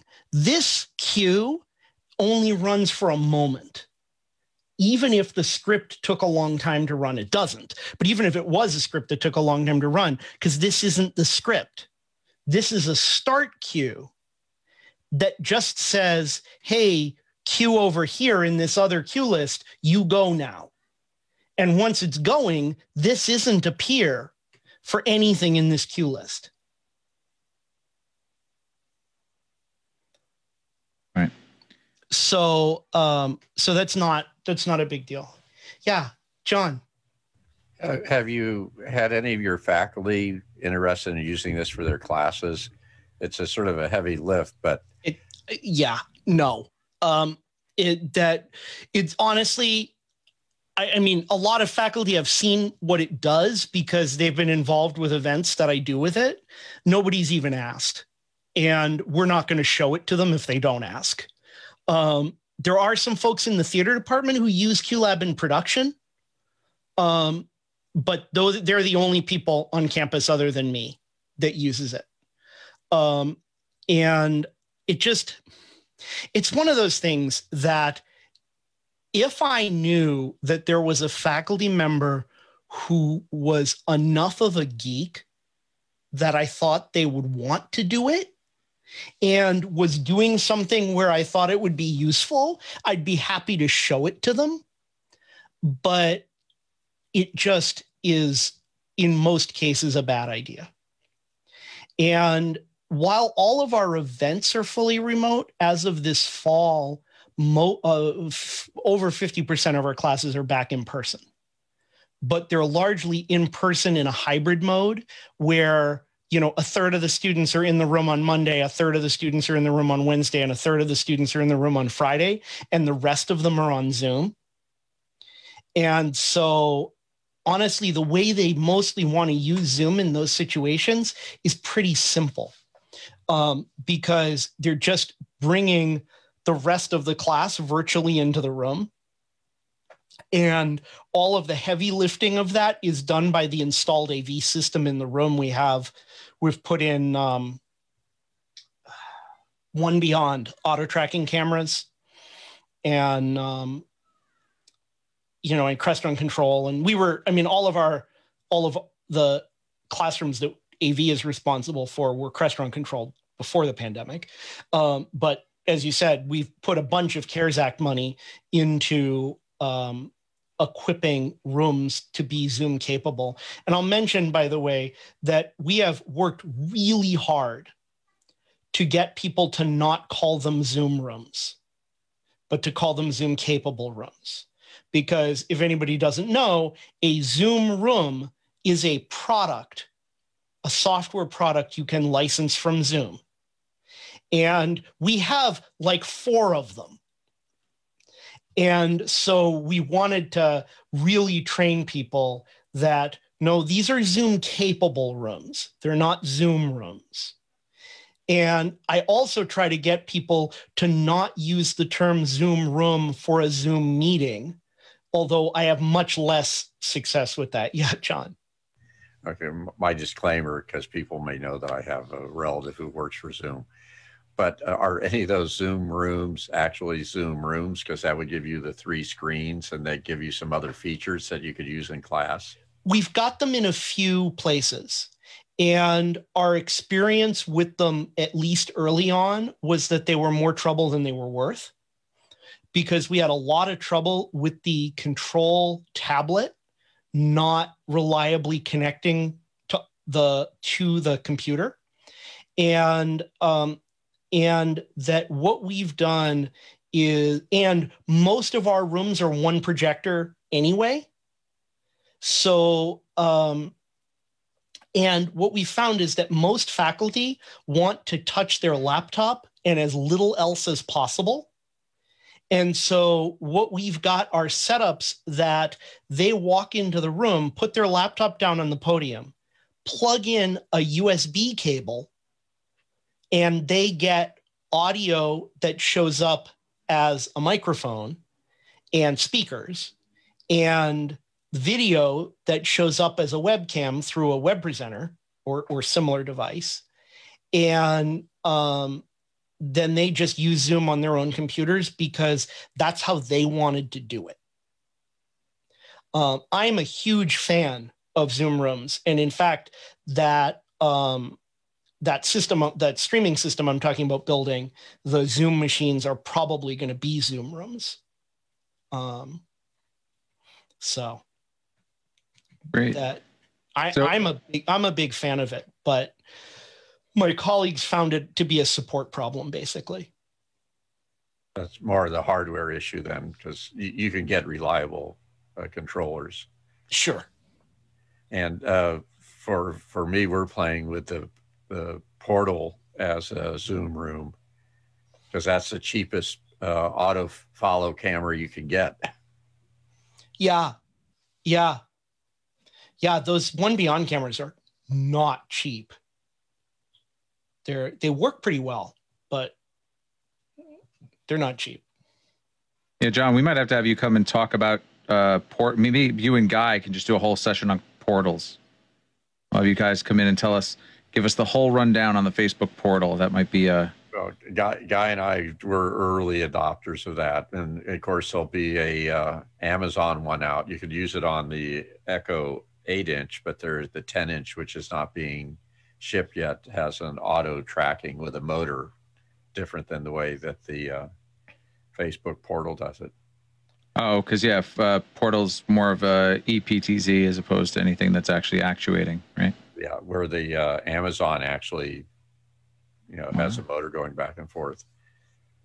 But nice. Andy, for us, a lot of the faculty we're all remote now, but they're talking about having teaching assistants so that they don't have to deal with the Zoom. And we're trying to figure out in these hybrid modes how to make both the remote people and the in-class people feel connected, which is something that those of us who are on office hours, Alex believes is not ever possible to do.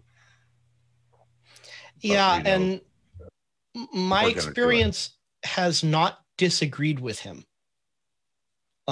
I really agree with Alex on that issue. And I am in the process of designing a system which will largely be used for doing hybrid events, because I have no question that no matter what we want to do or think people should do, that they're going to demand hybrid events. And I think it's a terrible idea. But so pretty soon, John, you're going to have in the job descriptions for teaching assistants, they have to know AppleScripting and QLab to be able to help in the automating of Zoom. Well, between QLab, OSC, and AppleScript, I have to admit that, Andy, this was impressive. I've been a Mac guy for a while. I've had to use everything, but when I finally got tired of rebuilding Windows machines on a regular basis, and so I would use AppleScript, and the same way you did, I go into Google and find something that did it. I never really learned it, but I have to admit, I was very impressed with what you did, particularly with thank you. the accessibility. That's the mother of invention there. You're a brave man, but you got it working.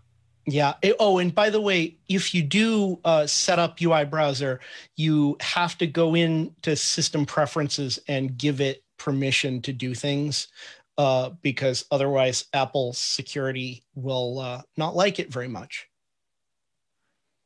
So with your faculty, have you talked about the issue of, or I guess I'm sure you have, but the challenge we're having here is we know they're going to do hybrid. We know that it's a problem. We're trying to, with this faculty support group, talk to the faculty to think of the in-person class as sort of the live audience, but focus the hybrid classes to the people who are remote. And if you get that mindset, then there's an emphasis of both the students in the classroom and the faculty member to make sure they're paying to the attention who are the remote students. And that's where the greatest risk is. It's the remote students just feel that they're watching something, but nobody cares about them. Yeah, I'm not sure how much we've done with that, because really while I'm in the group that does academic technology support, I'm purely events and have been so busy. I've been busier since COVID started doing remote events than I've been in 20 years of doing in-person events. So I know that there is a lot of training that's been going on for faculty and discussions about how to do things well. And I have no idea what the content of it is, because I just have not been involved at all. And gentlemen, this is a interesting topic, and education is super important. And I would urge anybody who is an educator, check out office hours on Saturdays, because they talk about education for the whole afternoon, pretty much in their second hour. Well, depending, I guess, where you are. For me, it's still, I guess, morning. Sometimes spills into afternoon. But this Saturday particularly will be good, because the person who runs South by Southwest EDU, which is an education event, right, the week prior to that, is going to be speaking. So it should be a good session this Saturday. Right. And then does Zoom OSC training start this week too? Not this week. I think it's next week. I thought it was the 30th. Okay. Well, either way, you guys should check out office hours. We talk about them often on the show. You can search on YouTube for Alex Lindsay office hours, and you'll find it. But we are past the hour, so we do need to start wrapping up the show. So I just want to quickly talk to our panel. Ori, I know you had some experience with this. What did you think about Andy's scripting and what it does with Zoom? I really enjoyed getting a look at your script, your workflow. Some things not necessarily the way that I have them laid out in my own workspaces, but that's always the best part about getting to see somebody else's workspace in QLab. Absolutely. Learn a different approach, a different way to think. The guests or the checking routines that you wrote into your scripts, very helpful. I will definitely be incorporating those into some of mine that were a little trickier to operate without that. Yeah, I liked those little checks. Those made a lot of sense. Now, Iris, I know you're typically a Windows user, but as someone who doesn't do this and isn't a QLab user, what did you think about the workflow? Did this make sense? It made sense. I think it obviously has some limitations in it as well, but I haven't used QLab in years. But actually, it was a decent flow, and it did make sense once you got it going. In the beginning, I'm looking at it going, I don't know what's going on here, but I kind of figured it out as we went. So this is good. And it's the classic thing too, where you spend what I think you said 3 or 4 hours to do something that takes a split of a second, as you mentioned, once it actually executes. But once it's done for every time. So does your video stay synced, or does it go off because you're remote triggering? The remote triggering isn't a sync issue. My experience is that sync issues with video and audio playback in Zoom is a matter of, are you throwing enough compute resources at it? That once I went to the Mac Pro, I've never had another sync issue. I had all kinds of sync issues doing it on the laptop. And I was just like, I think more CPU and more memory will solve this problem. And it did. It absolutely did. And so like, I'm actually doing a couple of events the end of this week where I'm jumping into a board meeting of the university's foundation just to show a video, because I have a rig that will do it reliably. And, so I'm going to jump in, show a 5-minute piece, jump out, let them go on with their meeting. And, we can't do that for everybody because obviously the demand would be so enormous. But basically, if you can throw enough compute power at it, it seems to do okay. That's great. Brent, could you see using this for any of the shows that you do, like Apple scripting or any kind of automation using QLab? Oh, I definitely see a use for it. I'm mostly a PC guy, but looking at it and the way QLab works, there's something to be looked at there for sure. I'm going to have to play a little bit. I know I have a couple of Macs sitting on the shelf that haven't done much in a while, so I might have to dust one off and add another computer to my desk tomorrow. And it's worth noting, by the way, that there is a pretty much fully functional demo of QLab that if you save something, you can't reopen the queue won't work when you open it again. Okay. So you can play with it to test most. I think there are a couple of limitations, but only a couple. But they also have rental licenses by the day that are just a few dollars. So even if you need a lot of my technicians have done that, where if they need it for a show, they'll do the by day license, and then eventually, hey, you got a full license. Beautiful. Yeah, the rent to own model is great. I wish more software companies would do that because it makes sense and it works out. And as Andy was saying, there's a lot of things you can do. Like there's an audition window in QLab, so you can build your show without having to pay, in most cases, without having to pay for the rental license or full license or anything. And then just on show day, you might need to pay to unlock some of the features to make it export to second display, for example. If you need 2-track audio, I use QLab all the time for play-ons on corporate events, because if you're only playing left-right stereo audio, you don't need a license. So, and you still have the ability to like edit if there's too much space at the head of the clip, you can, on a VOG, you can cut that down a little bit. So, because we've been using sports sounds on PC to do that, and it's kind of archaic, and I think QLab on a few of the Keynote machines I have sitting around would make it a little bit more slick for our control rooms. So. Right. Yeah, even they have Ori, can you remind me what what's like the instant replay function on QLab? I can't remember what they call it. The cart. The cart. Yes. Q carts. Yeah, so Q carts kind of work like an instant replay or a sounding board where you can map things to buttons and then map it to a physical button and have it work very easily. So, or I really use my StreamDeck that way in that situation, that rather than put it on a cart on the screen, I just put it on a physical button on a StreamDeck. And then I've got, if it's sound effects or that kind of stuff. We don't have time to show it, and it's not on this machine anyway, but to sort of push QLab in a way that was totally ridiculous. We had the New Hampshire House of Representatives doing a socially distanced session because there's 400 of them, and their chamber is theater-style seating. And so they met in our hockey rink and needed us to provide an electronic voting system. So we used the classroom audience response system we have called iClicker.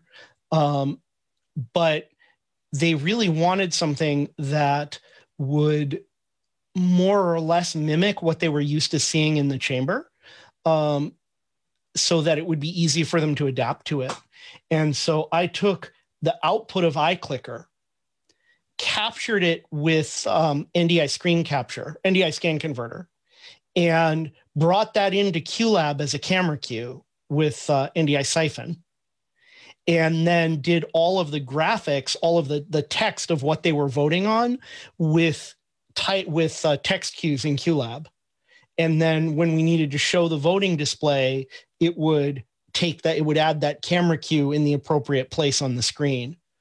And I just built the whole thing out in QLab. It was a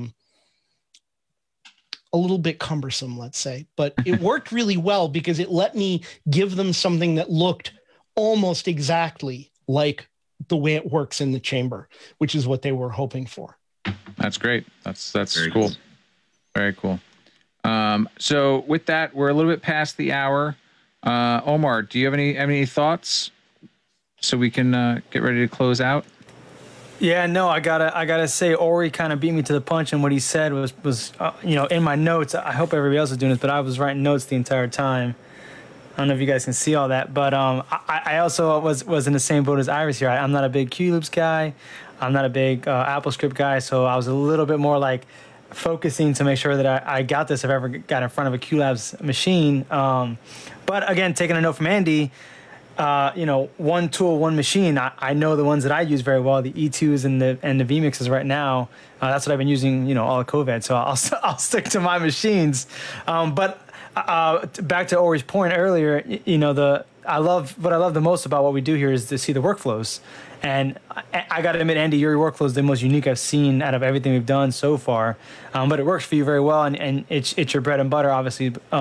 So thank you for showing it to us and to the community and to letting us see it and to being just brutally honest with us about, what it can do and can't do and how it's a hack and how it all works out. I mean, that is super key to what you're teaching us here, because this isn't just a run and gun thing. This is like you have to know a little bit about these things and be proficient in them to use them. And this isn't the kind of thing you want to run or try to do if you're running multiple things on one machine, which I totally, when you said your install and you had I was like, yes, I was in my mind, like that's how I would do different machine for different things, just to save CPU, to save memory, to save RAM, all that stuff, because a lot of times what we do, or not we do, but what some people do is they run a lot of the machines in different programs and it causes a lot of problems and they start running into things. And it's because in the background, you added that program, it changed something that may be affecting the other piece of software. And it happens a lot, especially, like Watch Out guys, and I'm sure QLabs has its own plethora of things that it changes in the background that I'm not even aware of. But I see Ori and Adam, you guys are shaking your head. So yeah. I got nothing really else to add to that. This was a super good show. I got tons of notes and things I got to Google now to make sure if I got to ask questions in the future, I'm able to keep up with it and not just be sitting here like a deer in headlights. But Andy, I really appreciate you coming on with us. This was a super great talk. Honestly, the workflow is really, really cool. I'm just dumbfounded, honestly. Nothing I could say about it. I was dumbfounded by the whole thing. But thank you, Facebook Land. Thank you, Zoom. Thank you, everybody, for being here, the panelists and attendees. See you guys next week. Adam, am I missing anything? Nope. And just talking about next week, I'll drop links in the chats to the Facebook event page for next week. Next week, we're going to have an open forum discussion. We did this back in November, and it was great. So bring your topics next week, whatever you want to talk about. We'll get into. If you're somebody who has something you like, some cool tip or trick, we would love to see it, and our community would love to see it. So get in touch with us sometime this week. We'll figure out what we need to do to get you on the panel and be able to show that. We absolutely want to see whatever you figured out during this pandemic that everyone should know. Definitely let us know about that.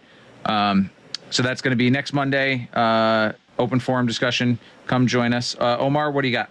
Sorry, and one more thing. So if you guys are... I've been following us for New to AV Educate. On Wednesdays, we do a podcast edition, which is more of the other side of the business. This Wednesday, we have John Huntington, who's the writer of Show Networks. It's the whole book on IT, specifically for the AV industry. If you guys are interested in talking to him or hearing about that, there's an event already up for that in the event side. That'll be happening this Wednesday at 8 p.m. Eastern Standard Time. And John is absolutely not to be missed. He is brilliant and has done an incredible amount of amazing stuff and is a great guy. So I would absolutely encourage checking. Yeah, I gotta admit that one's gonna be a little crazy because I feel like it's one of those episodes where I literally not gonna have enough time to cover the magnitude of what we're gonna talk about, because he sent us some articles to review about the history of IT and how things are obsolete and where they've been, that he's won awards for. And that with his book, I mean, we're literally not going to cover it all, but it's going to be a great topic. And I hope people come in with their questions and stuff, because he's clearly, from what he's written and from what I've read and from what I've seen, the guy is, a genius on a whole nother level. He's also incredibly good at explaining things that people find difficult to understand in ways that are understandable, which is an incredibly useful and important thing in this world. 100%. I agree with that. Great. Yeah, I'm looking forward to it. I always, whenever I can, I tune into the AV Tech Talks podcast that Omar and Austin Jackson host. You guys may have noticed Bodie wasn't here tonight. He had a family thing that came up, but check out his streaming. He's still doing the charity for the kids. Omar, I don't know if you have a link handy that maybe you can throw up. I do not. Okay. So sorry, we'll, but on Discord, we can always get you that link. So join us on the Discord. I put all of our links in the chats to the AV Educate Facebook page, the AV Educate group on Facebook, as well as our Discord. You can also join us on the webinar next week. I put that registration link in there. Oh, Ori has gotten that for me, so let me throw that. Ori in for the save, liking it. Oh, and he beat me to getting it on Facebook too. So nice, great job, thank you, Ori. That's Bodie's Twitch channel, so go check him out there. And then, as always, we want to thank the DVE store for their continued support. So please check out dvestore.com. Guy and his team, they give us. They've been supporters from the beginning. We get a little bit of a better resolution thanks to their support. So go check them out for any of your video needs at dvestore.com. I put that link in the chat as well. So with that, thank you all again. We will see you guys next week. And we got other cool stuff coming up. And join us on Discord, join the community. And we hope to see you and bring those topics. If somebody wants to show, I want someone to come in and wow me next week. I want somebody to say like, hey, you guys have been sleeping on this really cool thing that I figured out. That's what I'm hoping happens next week. Somebody totally just blow me away, blow our audience away, and we'll all be happy. So thanks again. Check you guys out next week.